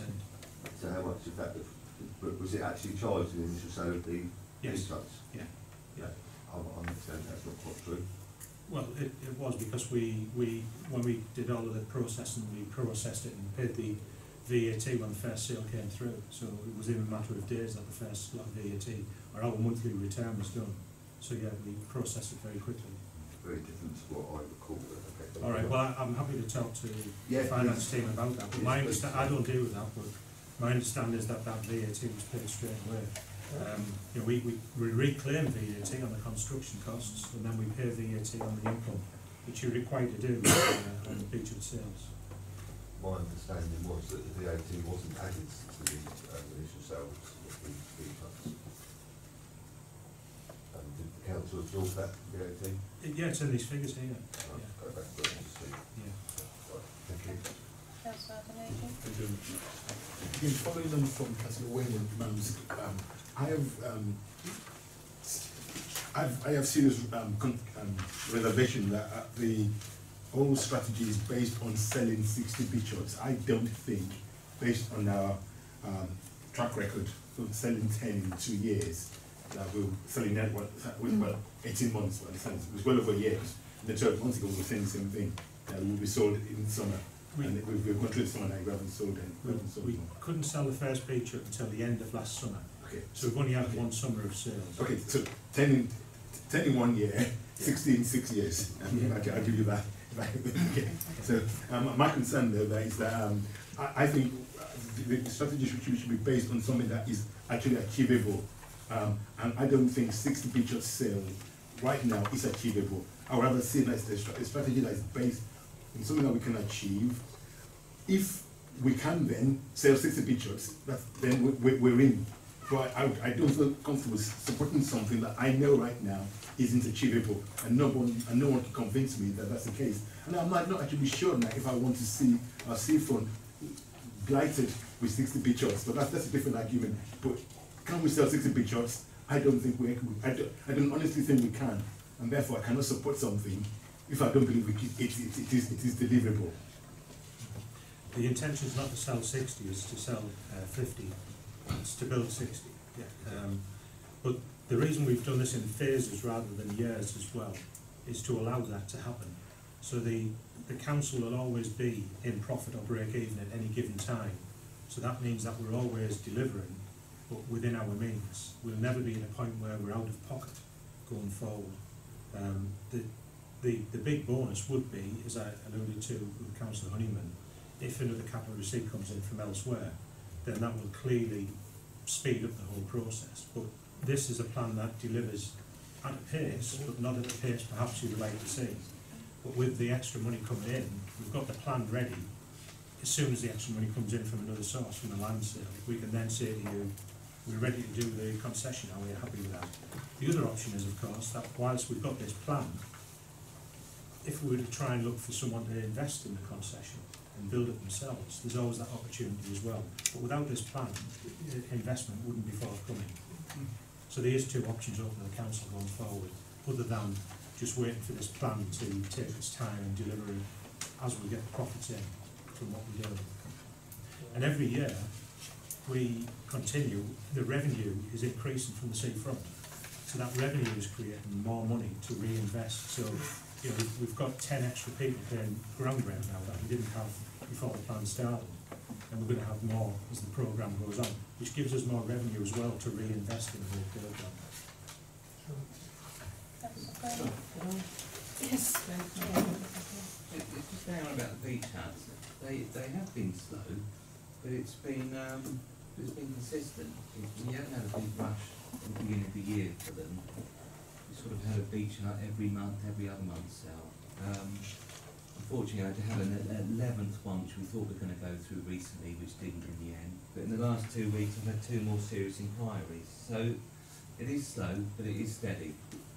And I really do believe we will sell them eventually.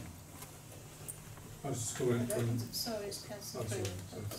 Yes, I was wondering about phase 3. You've got the cost of 20 beach huts, almost 400,000, and the same with phase 4, same price.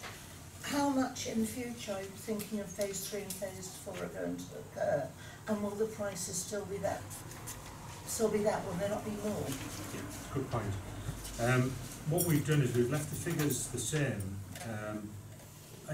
because these are phases rather than years, so we can't predict inflation because we don't know how long it will be. So what we've done is we left the figures the same, but obviously if the beach huts cost more to construct, then the selling price will reflect that. So the balance will remain the same. The differential between the sale and the income will be the same. Is what we're working on that basis. Councillor, right, okay. Councillor Green. Thank you, Madam Mayor.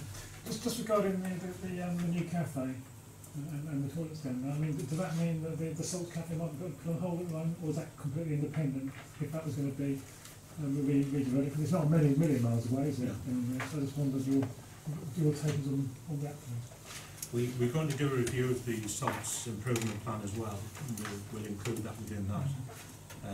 And we will probably, in the meantime, be having discussions with potential investors to see if that can be part of that proposal.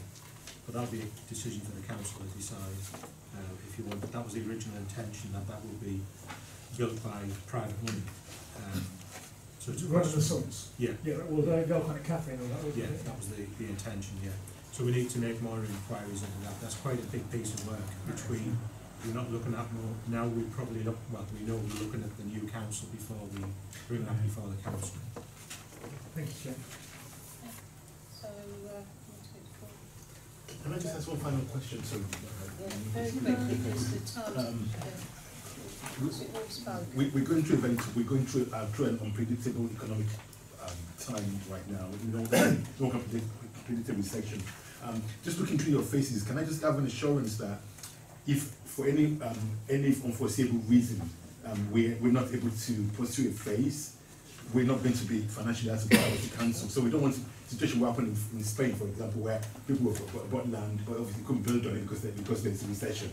So yeah, that's not my concern.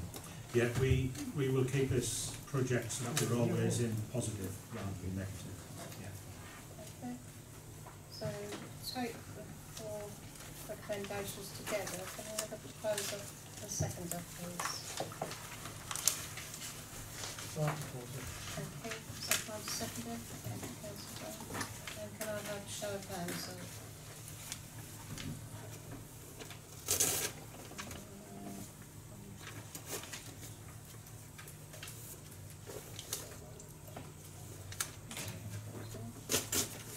those against? And those abstaining? So just first thing then, No, it's down. It's down. It's still carried. Okay, still, yeah, so that's carried, thank you.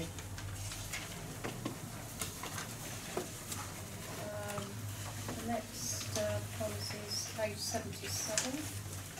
Excuse me, could we leave the meeting now? Yes.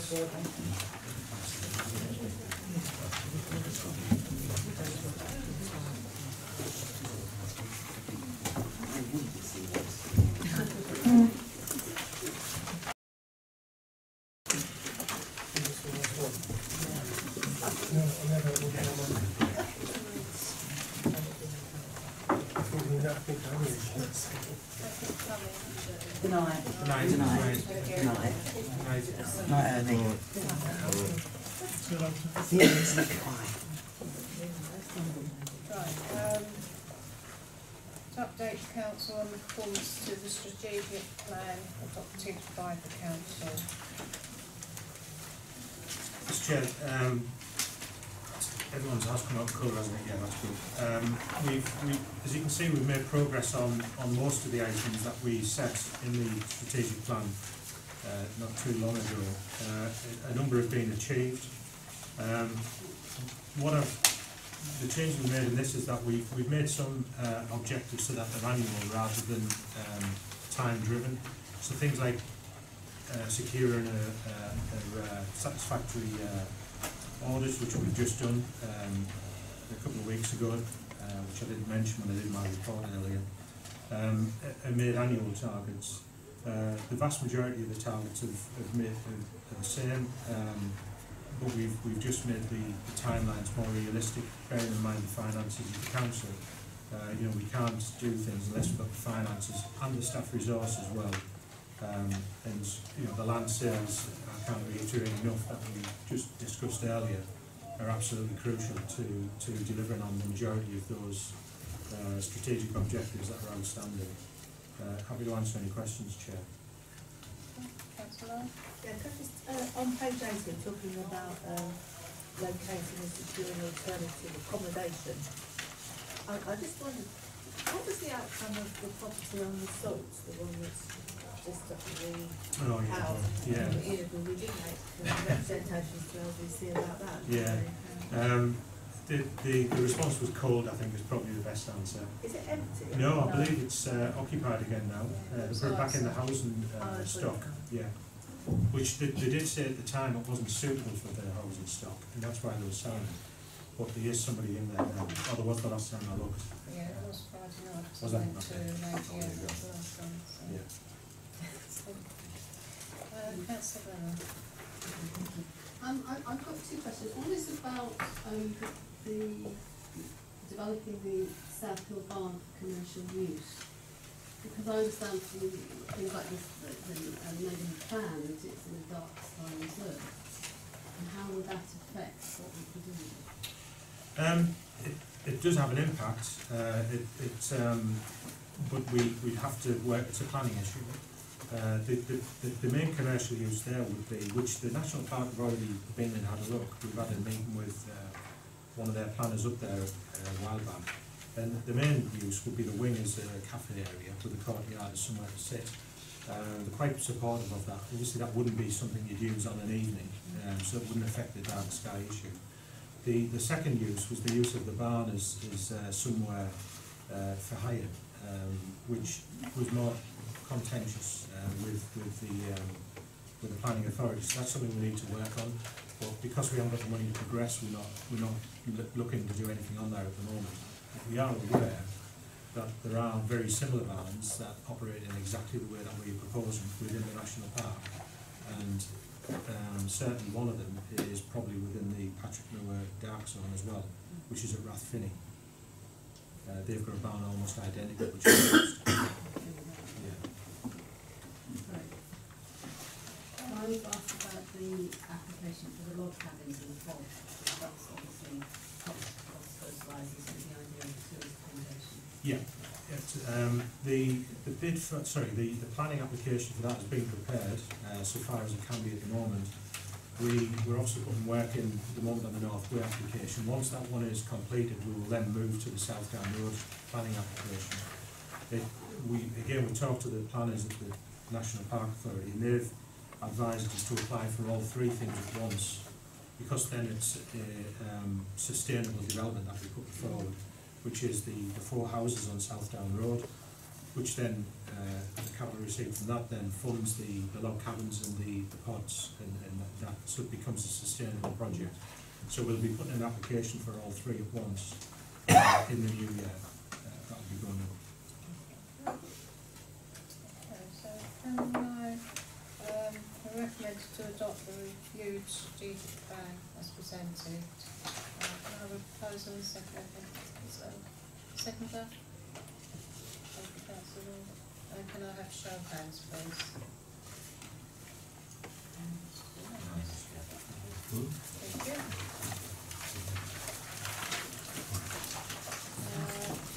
The next policy is on page 85.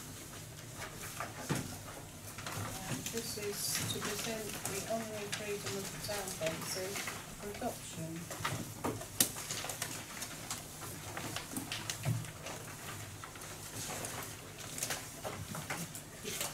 Chair, there's no changes to the existing policies. Recommend that the existing policy be re-adopted. Councillor Hilton? I propose we adopt it. Yes. So find a seconder? Thank you, Councillor Freeman. Any other questions? And can I show of hands, please? Yes, thank you. Page 88.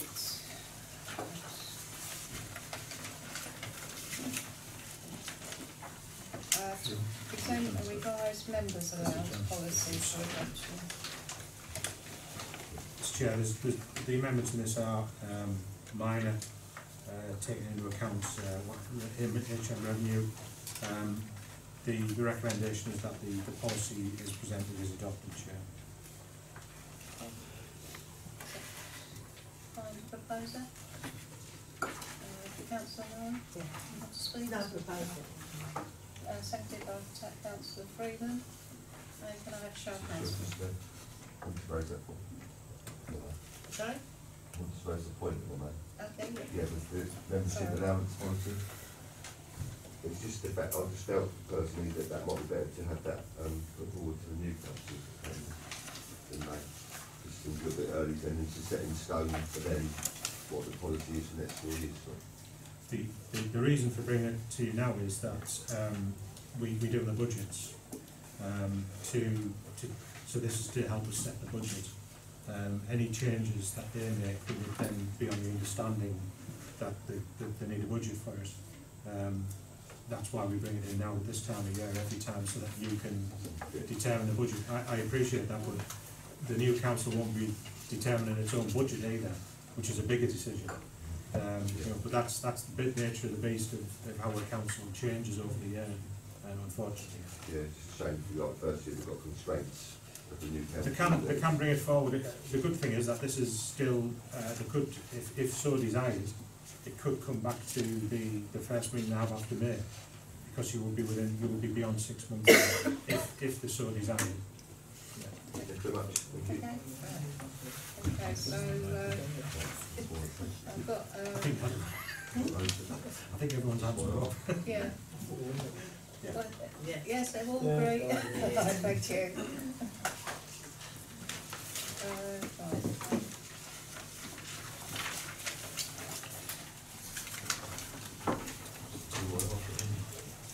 Right. Page 90.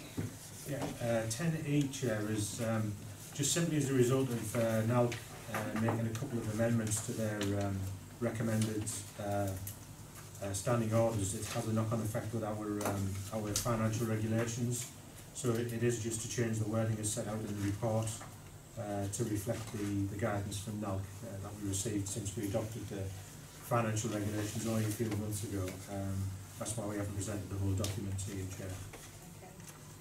Right. So you recommended to approve 2 amendments to the Council's financial regulations. Recommend we accept them. Thank you. Is that right? Seconded. Thank you. Any questions? Show of hands, please. That's it, unanimous. Thank you.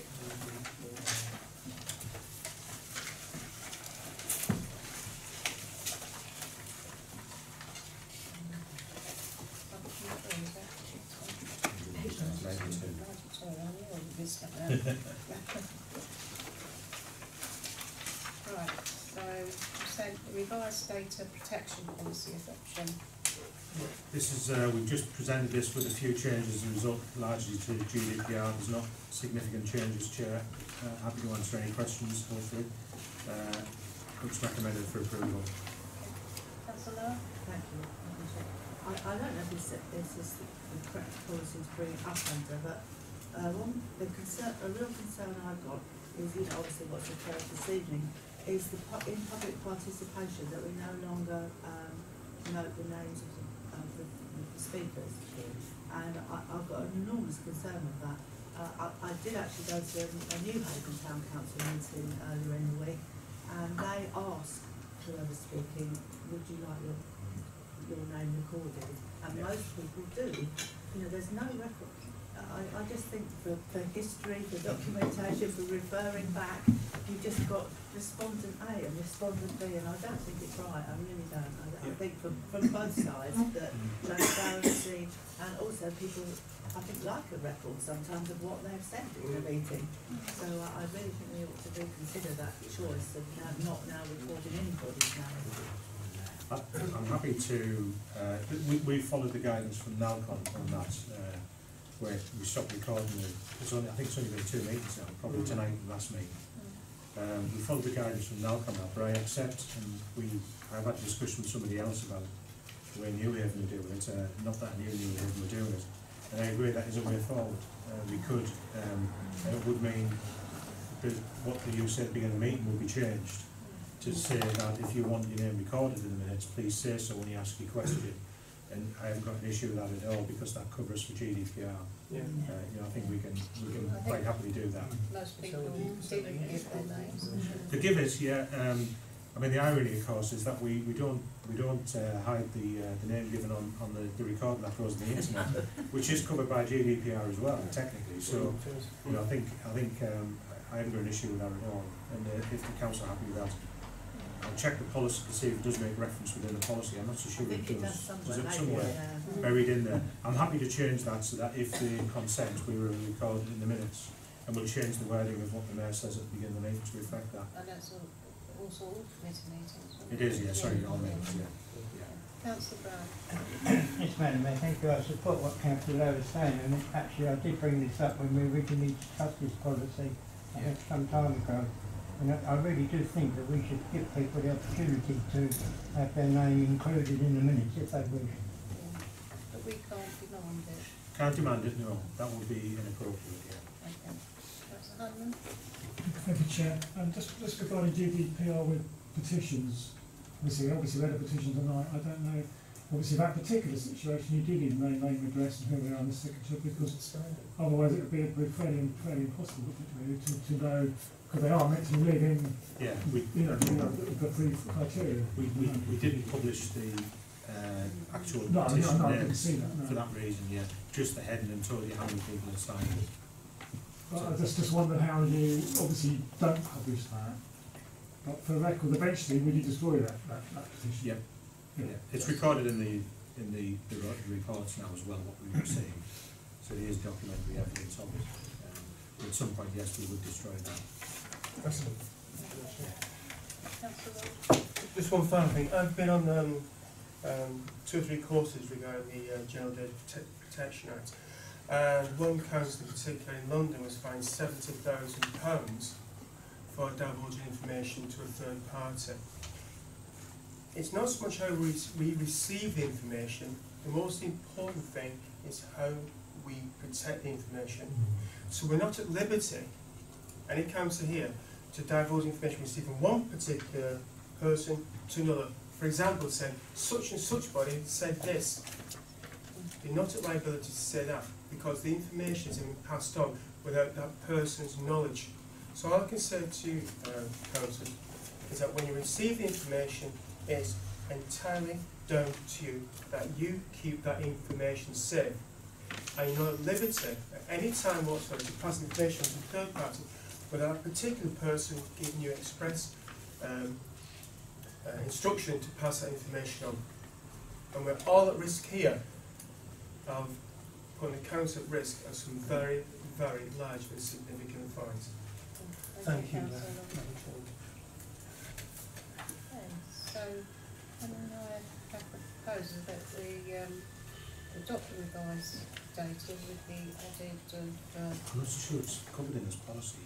I'm not I think sure. I think it's in another policy, actually. Is it in the public participation? Possibly, yeah, I think it was. It's somewhere, I know. Yeah, I'm happy to change what the mayor says and look at that after the meeting, yeah. But I'm pretty sure it's in another policy that it's good. Okay, so if we take 1 and 2 together, now the proposer, Councillor Weller, seconder, Councillor Elton, and show of hands, please. That's unanimous. Thank you. Right, page 4.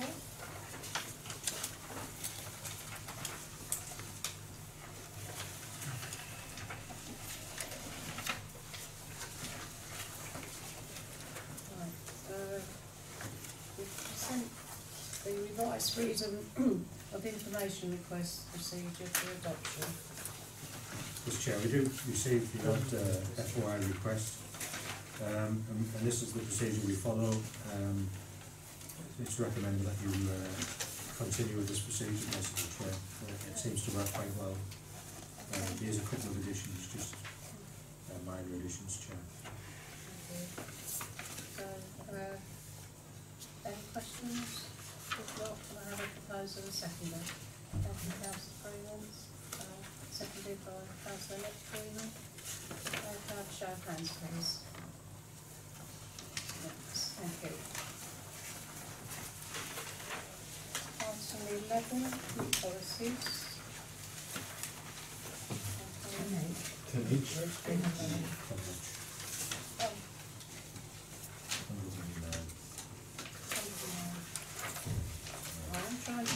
up.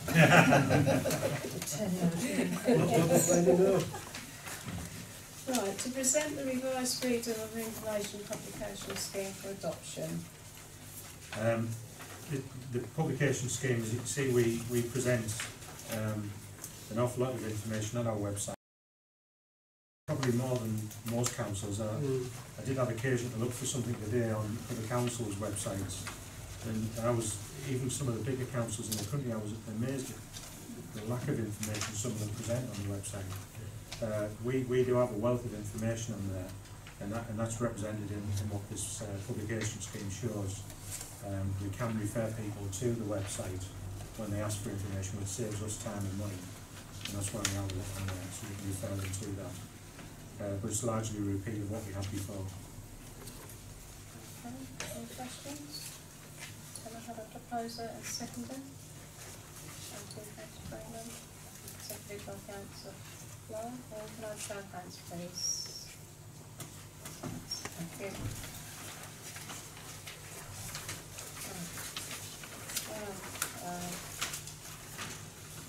Page 14. To present the new civic awards policy for adoption. Chair, this is a policy that's drawn together really to confirm practice. We've never had a policy for the civic awards, but we felt the time was right to do this while we've got the set councillors who are well versed in what we do, rather than bring it to the new council who perhaps wouldn't be so well versed. It depends on who we have as councillors. There's a number of people in the room who've been mayors, so they're more familiar with this than anyone, and I'm sure you'll recognise what's in that policy as being just a reflection of current practice. I've just got one comment. That the person receives the award once. Is that the Don Navy one? No, that's the Mayor's Awards. I think up to when I was first mayor, that was always. Yeah. So it doesn't sort of, you know, it keeps the award special. Yeah. So you're talking about? Both actually. Yeah, all of the awards. Yeah, all the awards. Yeah. That's when we received one of the awards once. Yeah. That applied to the Mayor's and the Don Mabey Award. Sorry? That applied to the Mayor and the Don Mabey Award. Yeah. But if that person has received a Mayor's Award in the past and is continuing, and it's felt that we could get the Don Mabey Award, I don't see objections to that. So other people don't. Sorry. The person, the addition is that the recipient can only receive a award once. Yeah. Sure. When I created the Don Mabey Award, it was intended that it could only be awarded once to one person, so it never got formally. Okay. It was always, you know, used to be with the Mayor's Awards, but I know in recent years that it has been duplicated. Right. And I think it just keeps it special. If everybody's agreeable, that is. Councillor Hunterman. Thank you, there's no maximum number of awards that the Mayor can give, is there? Unless I missed something, I don't think there is there? It depends on what the Mayor thinks at a given time, isn't it, and who's deserving and so on. It's just whoever's Mayor has to bear the costs of the awards, so, you know, I mean, if you say 20, it doesn't have the right. Well, yeah, you have to make a judgment, don't you, as but then at the time, we make that decision, because one particular year, there could be a lot of deserving people, and then maybe another year, maybe not quite so it just depends, isn't it? Unless members feel it should be limited to a number. I personally don't think so. I'll leave it as it is, to the Mayor's discretion at that time. I don't think we can put a limit on No, that. It would be wrong, because it varies from year to year and what's happening in the town. Okay, so. Proposing the seconder with the addition, Chair. Yes, can I have a proposer and seconder to adopt the civic awards policy with the added that the person receives the award once? Thank you, Thank you, Councillor Brown. Seconded by Councillor Freeman. Can I have a show of hands, please?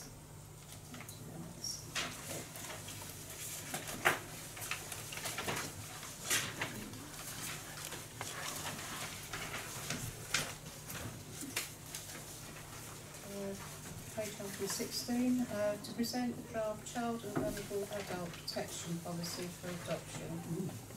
Chair, this is a new policy, and this one's come about as a result of grant applications we do, and where some ask if you have such a policy in place.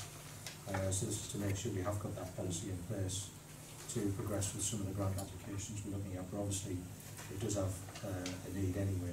But, we want it in place now so we can progress some grant applications. Any questions?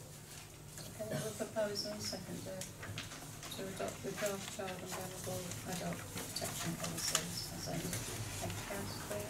Seconder, Councillor large show of hands, please.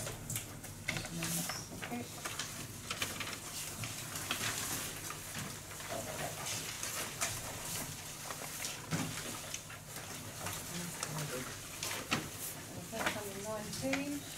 To present a draft meeting timetable for the council and committee meetings in 2019-20 municipal year. I think you've got an update. Which was Chair, the updates on the table when it came in was slightly amended. There was a slight error in the dates on the earlier one that was circulated. My apologies for that. The difference between the two options largely is that we're very aware that at the beginning of a new council there will be a lot of training and induction going on, and that will require extra commitment from the volunteers who become councillors. So in option B, what we've done is we've actually moved the finance meeting to take place immediately after the council meeting on the 20th of June.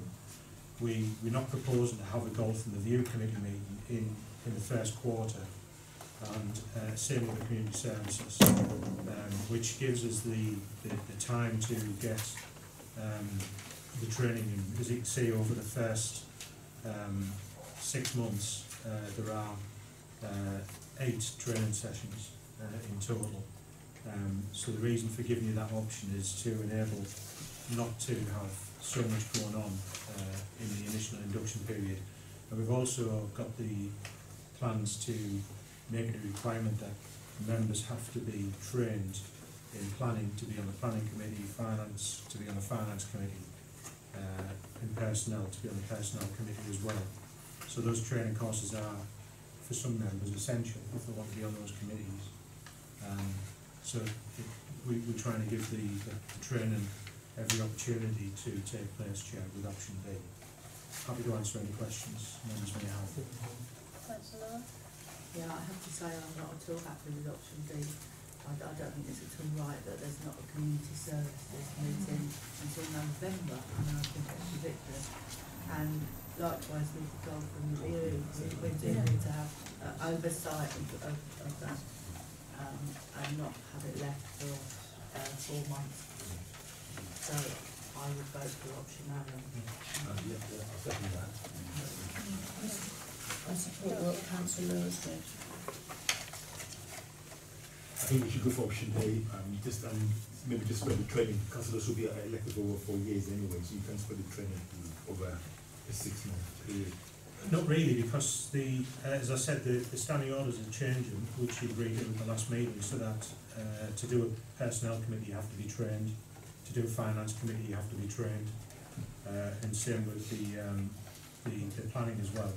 So those 3 have to take place at the beginning, same as the initial induction, to explain how meetings work, because we don't know.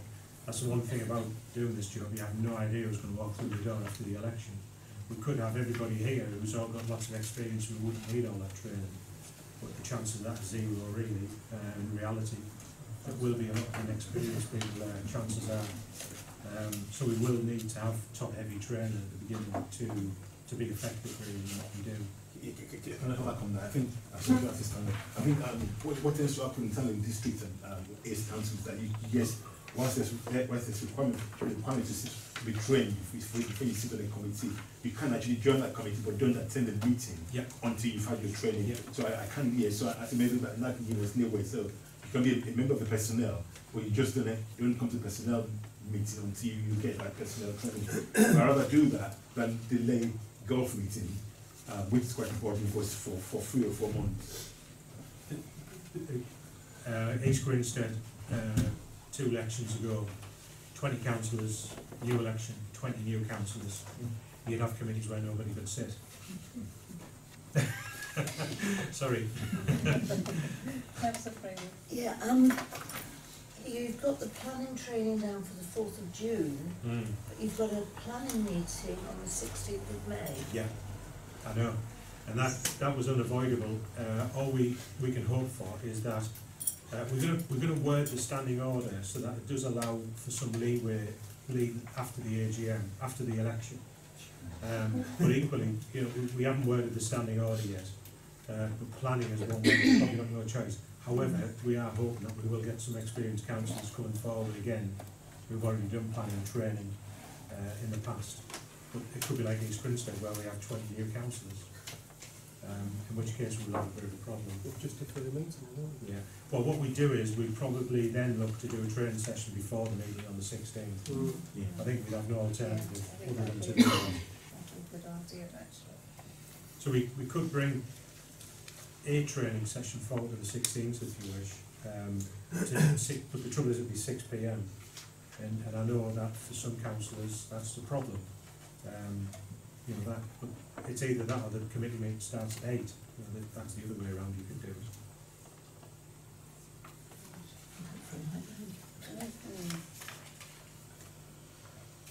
So, we've got a proposed seconder for the option A. What do you want to? I'm happy to do a training session prior to the session on planning on the 16th. I think the question I would ask the council is which way would you prefer that? A 6 p.m. training or a 7 p.m. training followed by an 8 p.m. committee? It's up to you. How do you think about it? Councillor I Brown? think that's, community services is quite an important committee, whoever chairs it at that particular time. I think there's quite a gap there that we should do one within about 3 months after the new election. But you know, I mean, community services are supporting. On option A, there is a community services in July. Okay, I would like to recommend Plan B with the addition of one community services meeting within 3 months of the new council. Thank you. But we've got on the table Plan A at the moment, which will have to be voted on. Councillor Freeman. 6 or 7 and then the committee an hour after. I think trying 7 with me at 8 would be For the first one on the 16th. better. Yeah. I'm happy either way. Sorry, I should have said that Plan B requires less time for the councillors, less meetings. You know, instead of having them on different nights, you can find a couple in those time. Helps. Sorry. Just let the men go first.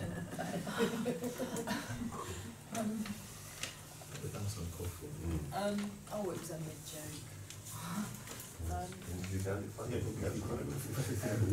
Yeah, I know. Let Councillor Hamilton speak, please. I find you offensive, sorry. I know, but I had actually put my hand up before Councillor Elton had actually spoke, so that's the only reason I made that cheeky comment. What was I going to say? I think that with planning, if there's planning training, so I presume the training will be on the actual planning that's going to be discussed. Because how can you do planning? Because what I'm saying is, how can you do the preparation in advance? Well, you couldn't. You know, that is going to be a problem no matter what. It would be on the principles of what we can, the very basic rudiments of the powers of the council in terms of planning its role and the basis upon which we can make objections or recommendations or relevant planning considerations. That would probably be as much as we could cover in that session. I would still be pretty intending to hold the session on the, I can't see this, the date there, the one in June, because we would have somebody from outside come in and do that, and that would be a more comprehensive 2-hour training session with somebody from outside, which we would book in to do that. We get these bookings in early as well, so that we know we're going to get the people here that we want for those sessions. Councillor Lyle. Just to make a point, Nelly, it doesn't matter if we have A or B, that's still a problem with the planning one. Yeah, on it is, 16th. absolutely, yeah.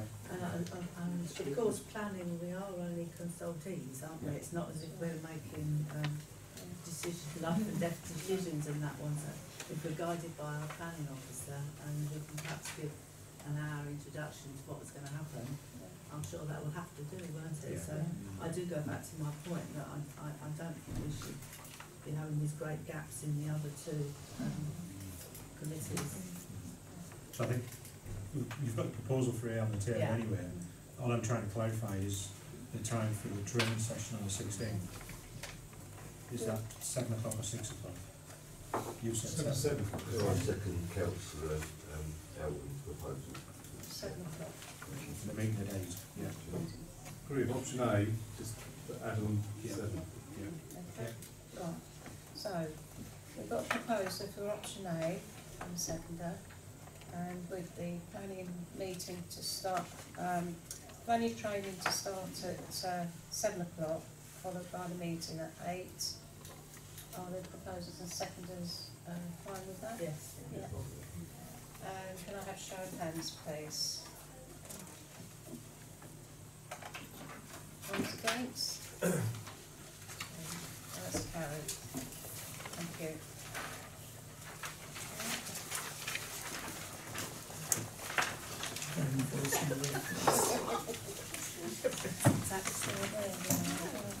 Page 123.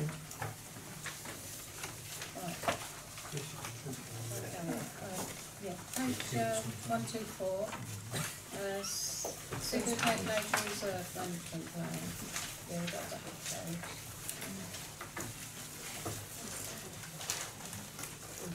Printed device. Right, to present the draft 2018-2028 management plan for the Sigurd Head Nature Reserve for approval. It's quite an interesting document, actually. I'm not going to try and pretend I know better than Sussex Wildlife. We employ them to run the nature reserve because they're the experts. So I think, you know, from the officer's point of view, our recommendation is that we adopt the plan and leave it to the experts, Chair. Councillor Gorman. Yeah, I'm more than happy to propose what they put on the Thank you. Second, seconder. Thank you, Councillor Elton.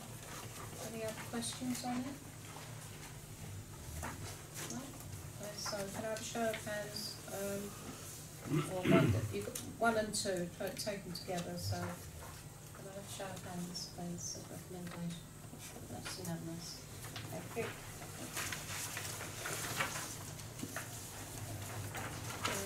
Agenda item 14 on page 202.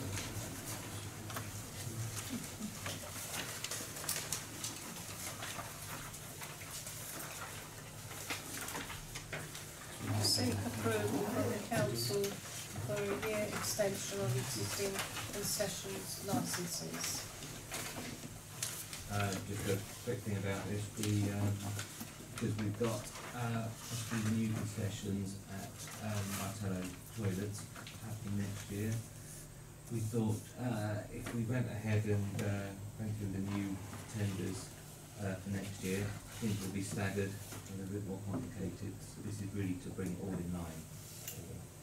So I've spoken to lock the record to all the concession people folks in here, and they're all happy to take on another year. I propose we adopt the recommendations. Okay, is that part of the seconder? Councillor Freeman. Any questions? Councillor I Brown? think we ought to have the provision to end the concession if we need to, because, you know, we could be in danger of, for instance, the pancake kiosks. We're having a few problems with those financially at the moment, so we should have enough leeway in that to end the concession if we need to. All of the licences allow that. Yeah. And if I could just say about the prep guy, he's not on a tendered concession, he's on a year-on-year basis at the moment, so he's outside of this. Okay. Chair, should we actually be discussing people's... Well, I think we've gone far enough, yeah. Thanks. Any other questions? No. So, no show of hands to approve the extension of the existing fixed concession licences for another year. That's unanimous. The last item, insurance arrangements on page 204. Chair, we didn't make Lucy wait until the end of the meeting to present one report. As you can see, this is the insurance. We're actually on a really good deal at the moment with Zurich. Their tender was significantly better than any other. We have the option to extend it for a further 2 years after the 3-year period. Clearly that has two advantages. One, it means there's less administration costs because we're not having to re-tender every 3 years, we can do it every 5. And secondly, because of the level we're at the moment, it would be foolish to do so, because I think it would only go up, quite frankly, if we were to re-tender. Just to add as well, we have had, and we are going to do some sort of press release on this, because I think it's important to get the message out there. We've had 3 claims recently made against the council, but because we have a rigorous inspection regime in place, we've been able to defend all of them successfully. And we're confident we can continue to do that. And I think it's important we get that message out. One, to stop the people who just chanced it, trying it on, and hoping that will settle and just to get rid of them. But 2, it does take up a lot of time to defend a case. Even though you know you're going to win, you still have to collate all the evidence and deal with the insurance company, etc. And we had a Freedom of Information Act request around an insurance request as well. So it does create work, but I think it's important we get a message out that actually we have a robust inspection regime and we defend our claims against us very successfully. So the recommendation though is that we continue the policy for an additional 2 years, Chair. Thank you. Any questions? Yes, Councillor Donoghue? So I presume this is the building insurance, if I'm right, not just public liability insurance. Yeah, I remember very well that we used to get a report of all the buildings and how much we've insured them for. That would have been useful to help me make a decision tonight, make sure that we're adequately insured. Is there a separate report, or does that come out? Yeah, you get that every year, the annual meeting. Okay. In May, yeah. Okay. And yeah, it is there on the publication scheme as well. Yeah. I think I listed all our properties in the council. Yeah, you've got the information pack as well. Yeah, no, yes, excuse me. I mean, the insurance, what we're talking about tonight is that the insurance is like for like, nothing's changed, I guess. In terms of the valuation. Because if it's changed, I would have loved to see. There's, to be honest with you, during the year, there's several changes during any given year. So, for example, just off the top of my head, in this year we've added new machinery on that we bought at the golf course. We've taken the old machinery off at the golf course. We will have added on the beach huts we've constructed in the last 18 months as well. So there's always variations that change, yeah. But the policy itself is the same, but we make additions and take off as well, because now and again we get rid of something. You know, I'm trying to think. I'm sure there's something we got rid of recently, so that reduced what we were doing. But I can't remember what it was. It's too late. I'm not trying to be nitpicky there, to say that I know it's quite late, but just take an example. If the pictures are being insured for maybe £10,000, we will know. Right now, what we've done is we approved the insurance, but we don't know what the elements for these insurance policies are. And now, my question was, if there are changes in, or whether it's a new building being insured, then I would have loved to have known that before I say, yes, I'm happy that we're adequately insured. Because I presume what the objective of Agenda number 15 is to say we as councillors are satisfied that we are adequately insured. And that's why I was asking about why do all right, well, to answer your question, you've delegated that responsibility to your RFO. Okay. It's their responsibility to do what you've described and then report back annually to the council in May. Okay. Okay. Right. So, can I have a proposer and seconder? Thank you, Councillor Foreman. Seconder, Councillor Brown. All those in favour of approving the recommendation? Thank you. Concludes the meeting at 9:51. Thank you, everyone. Thank you. Councillor Egan.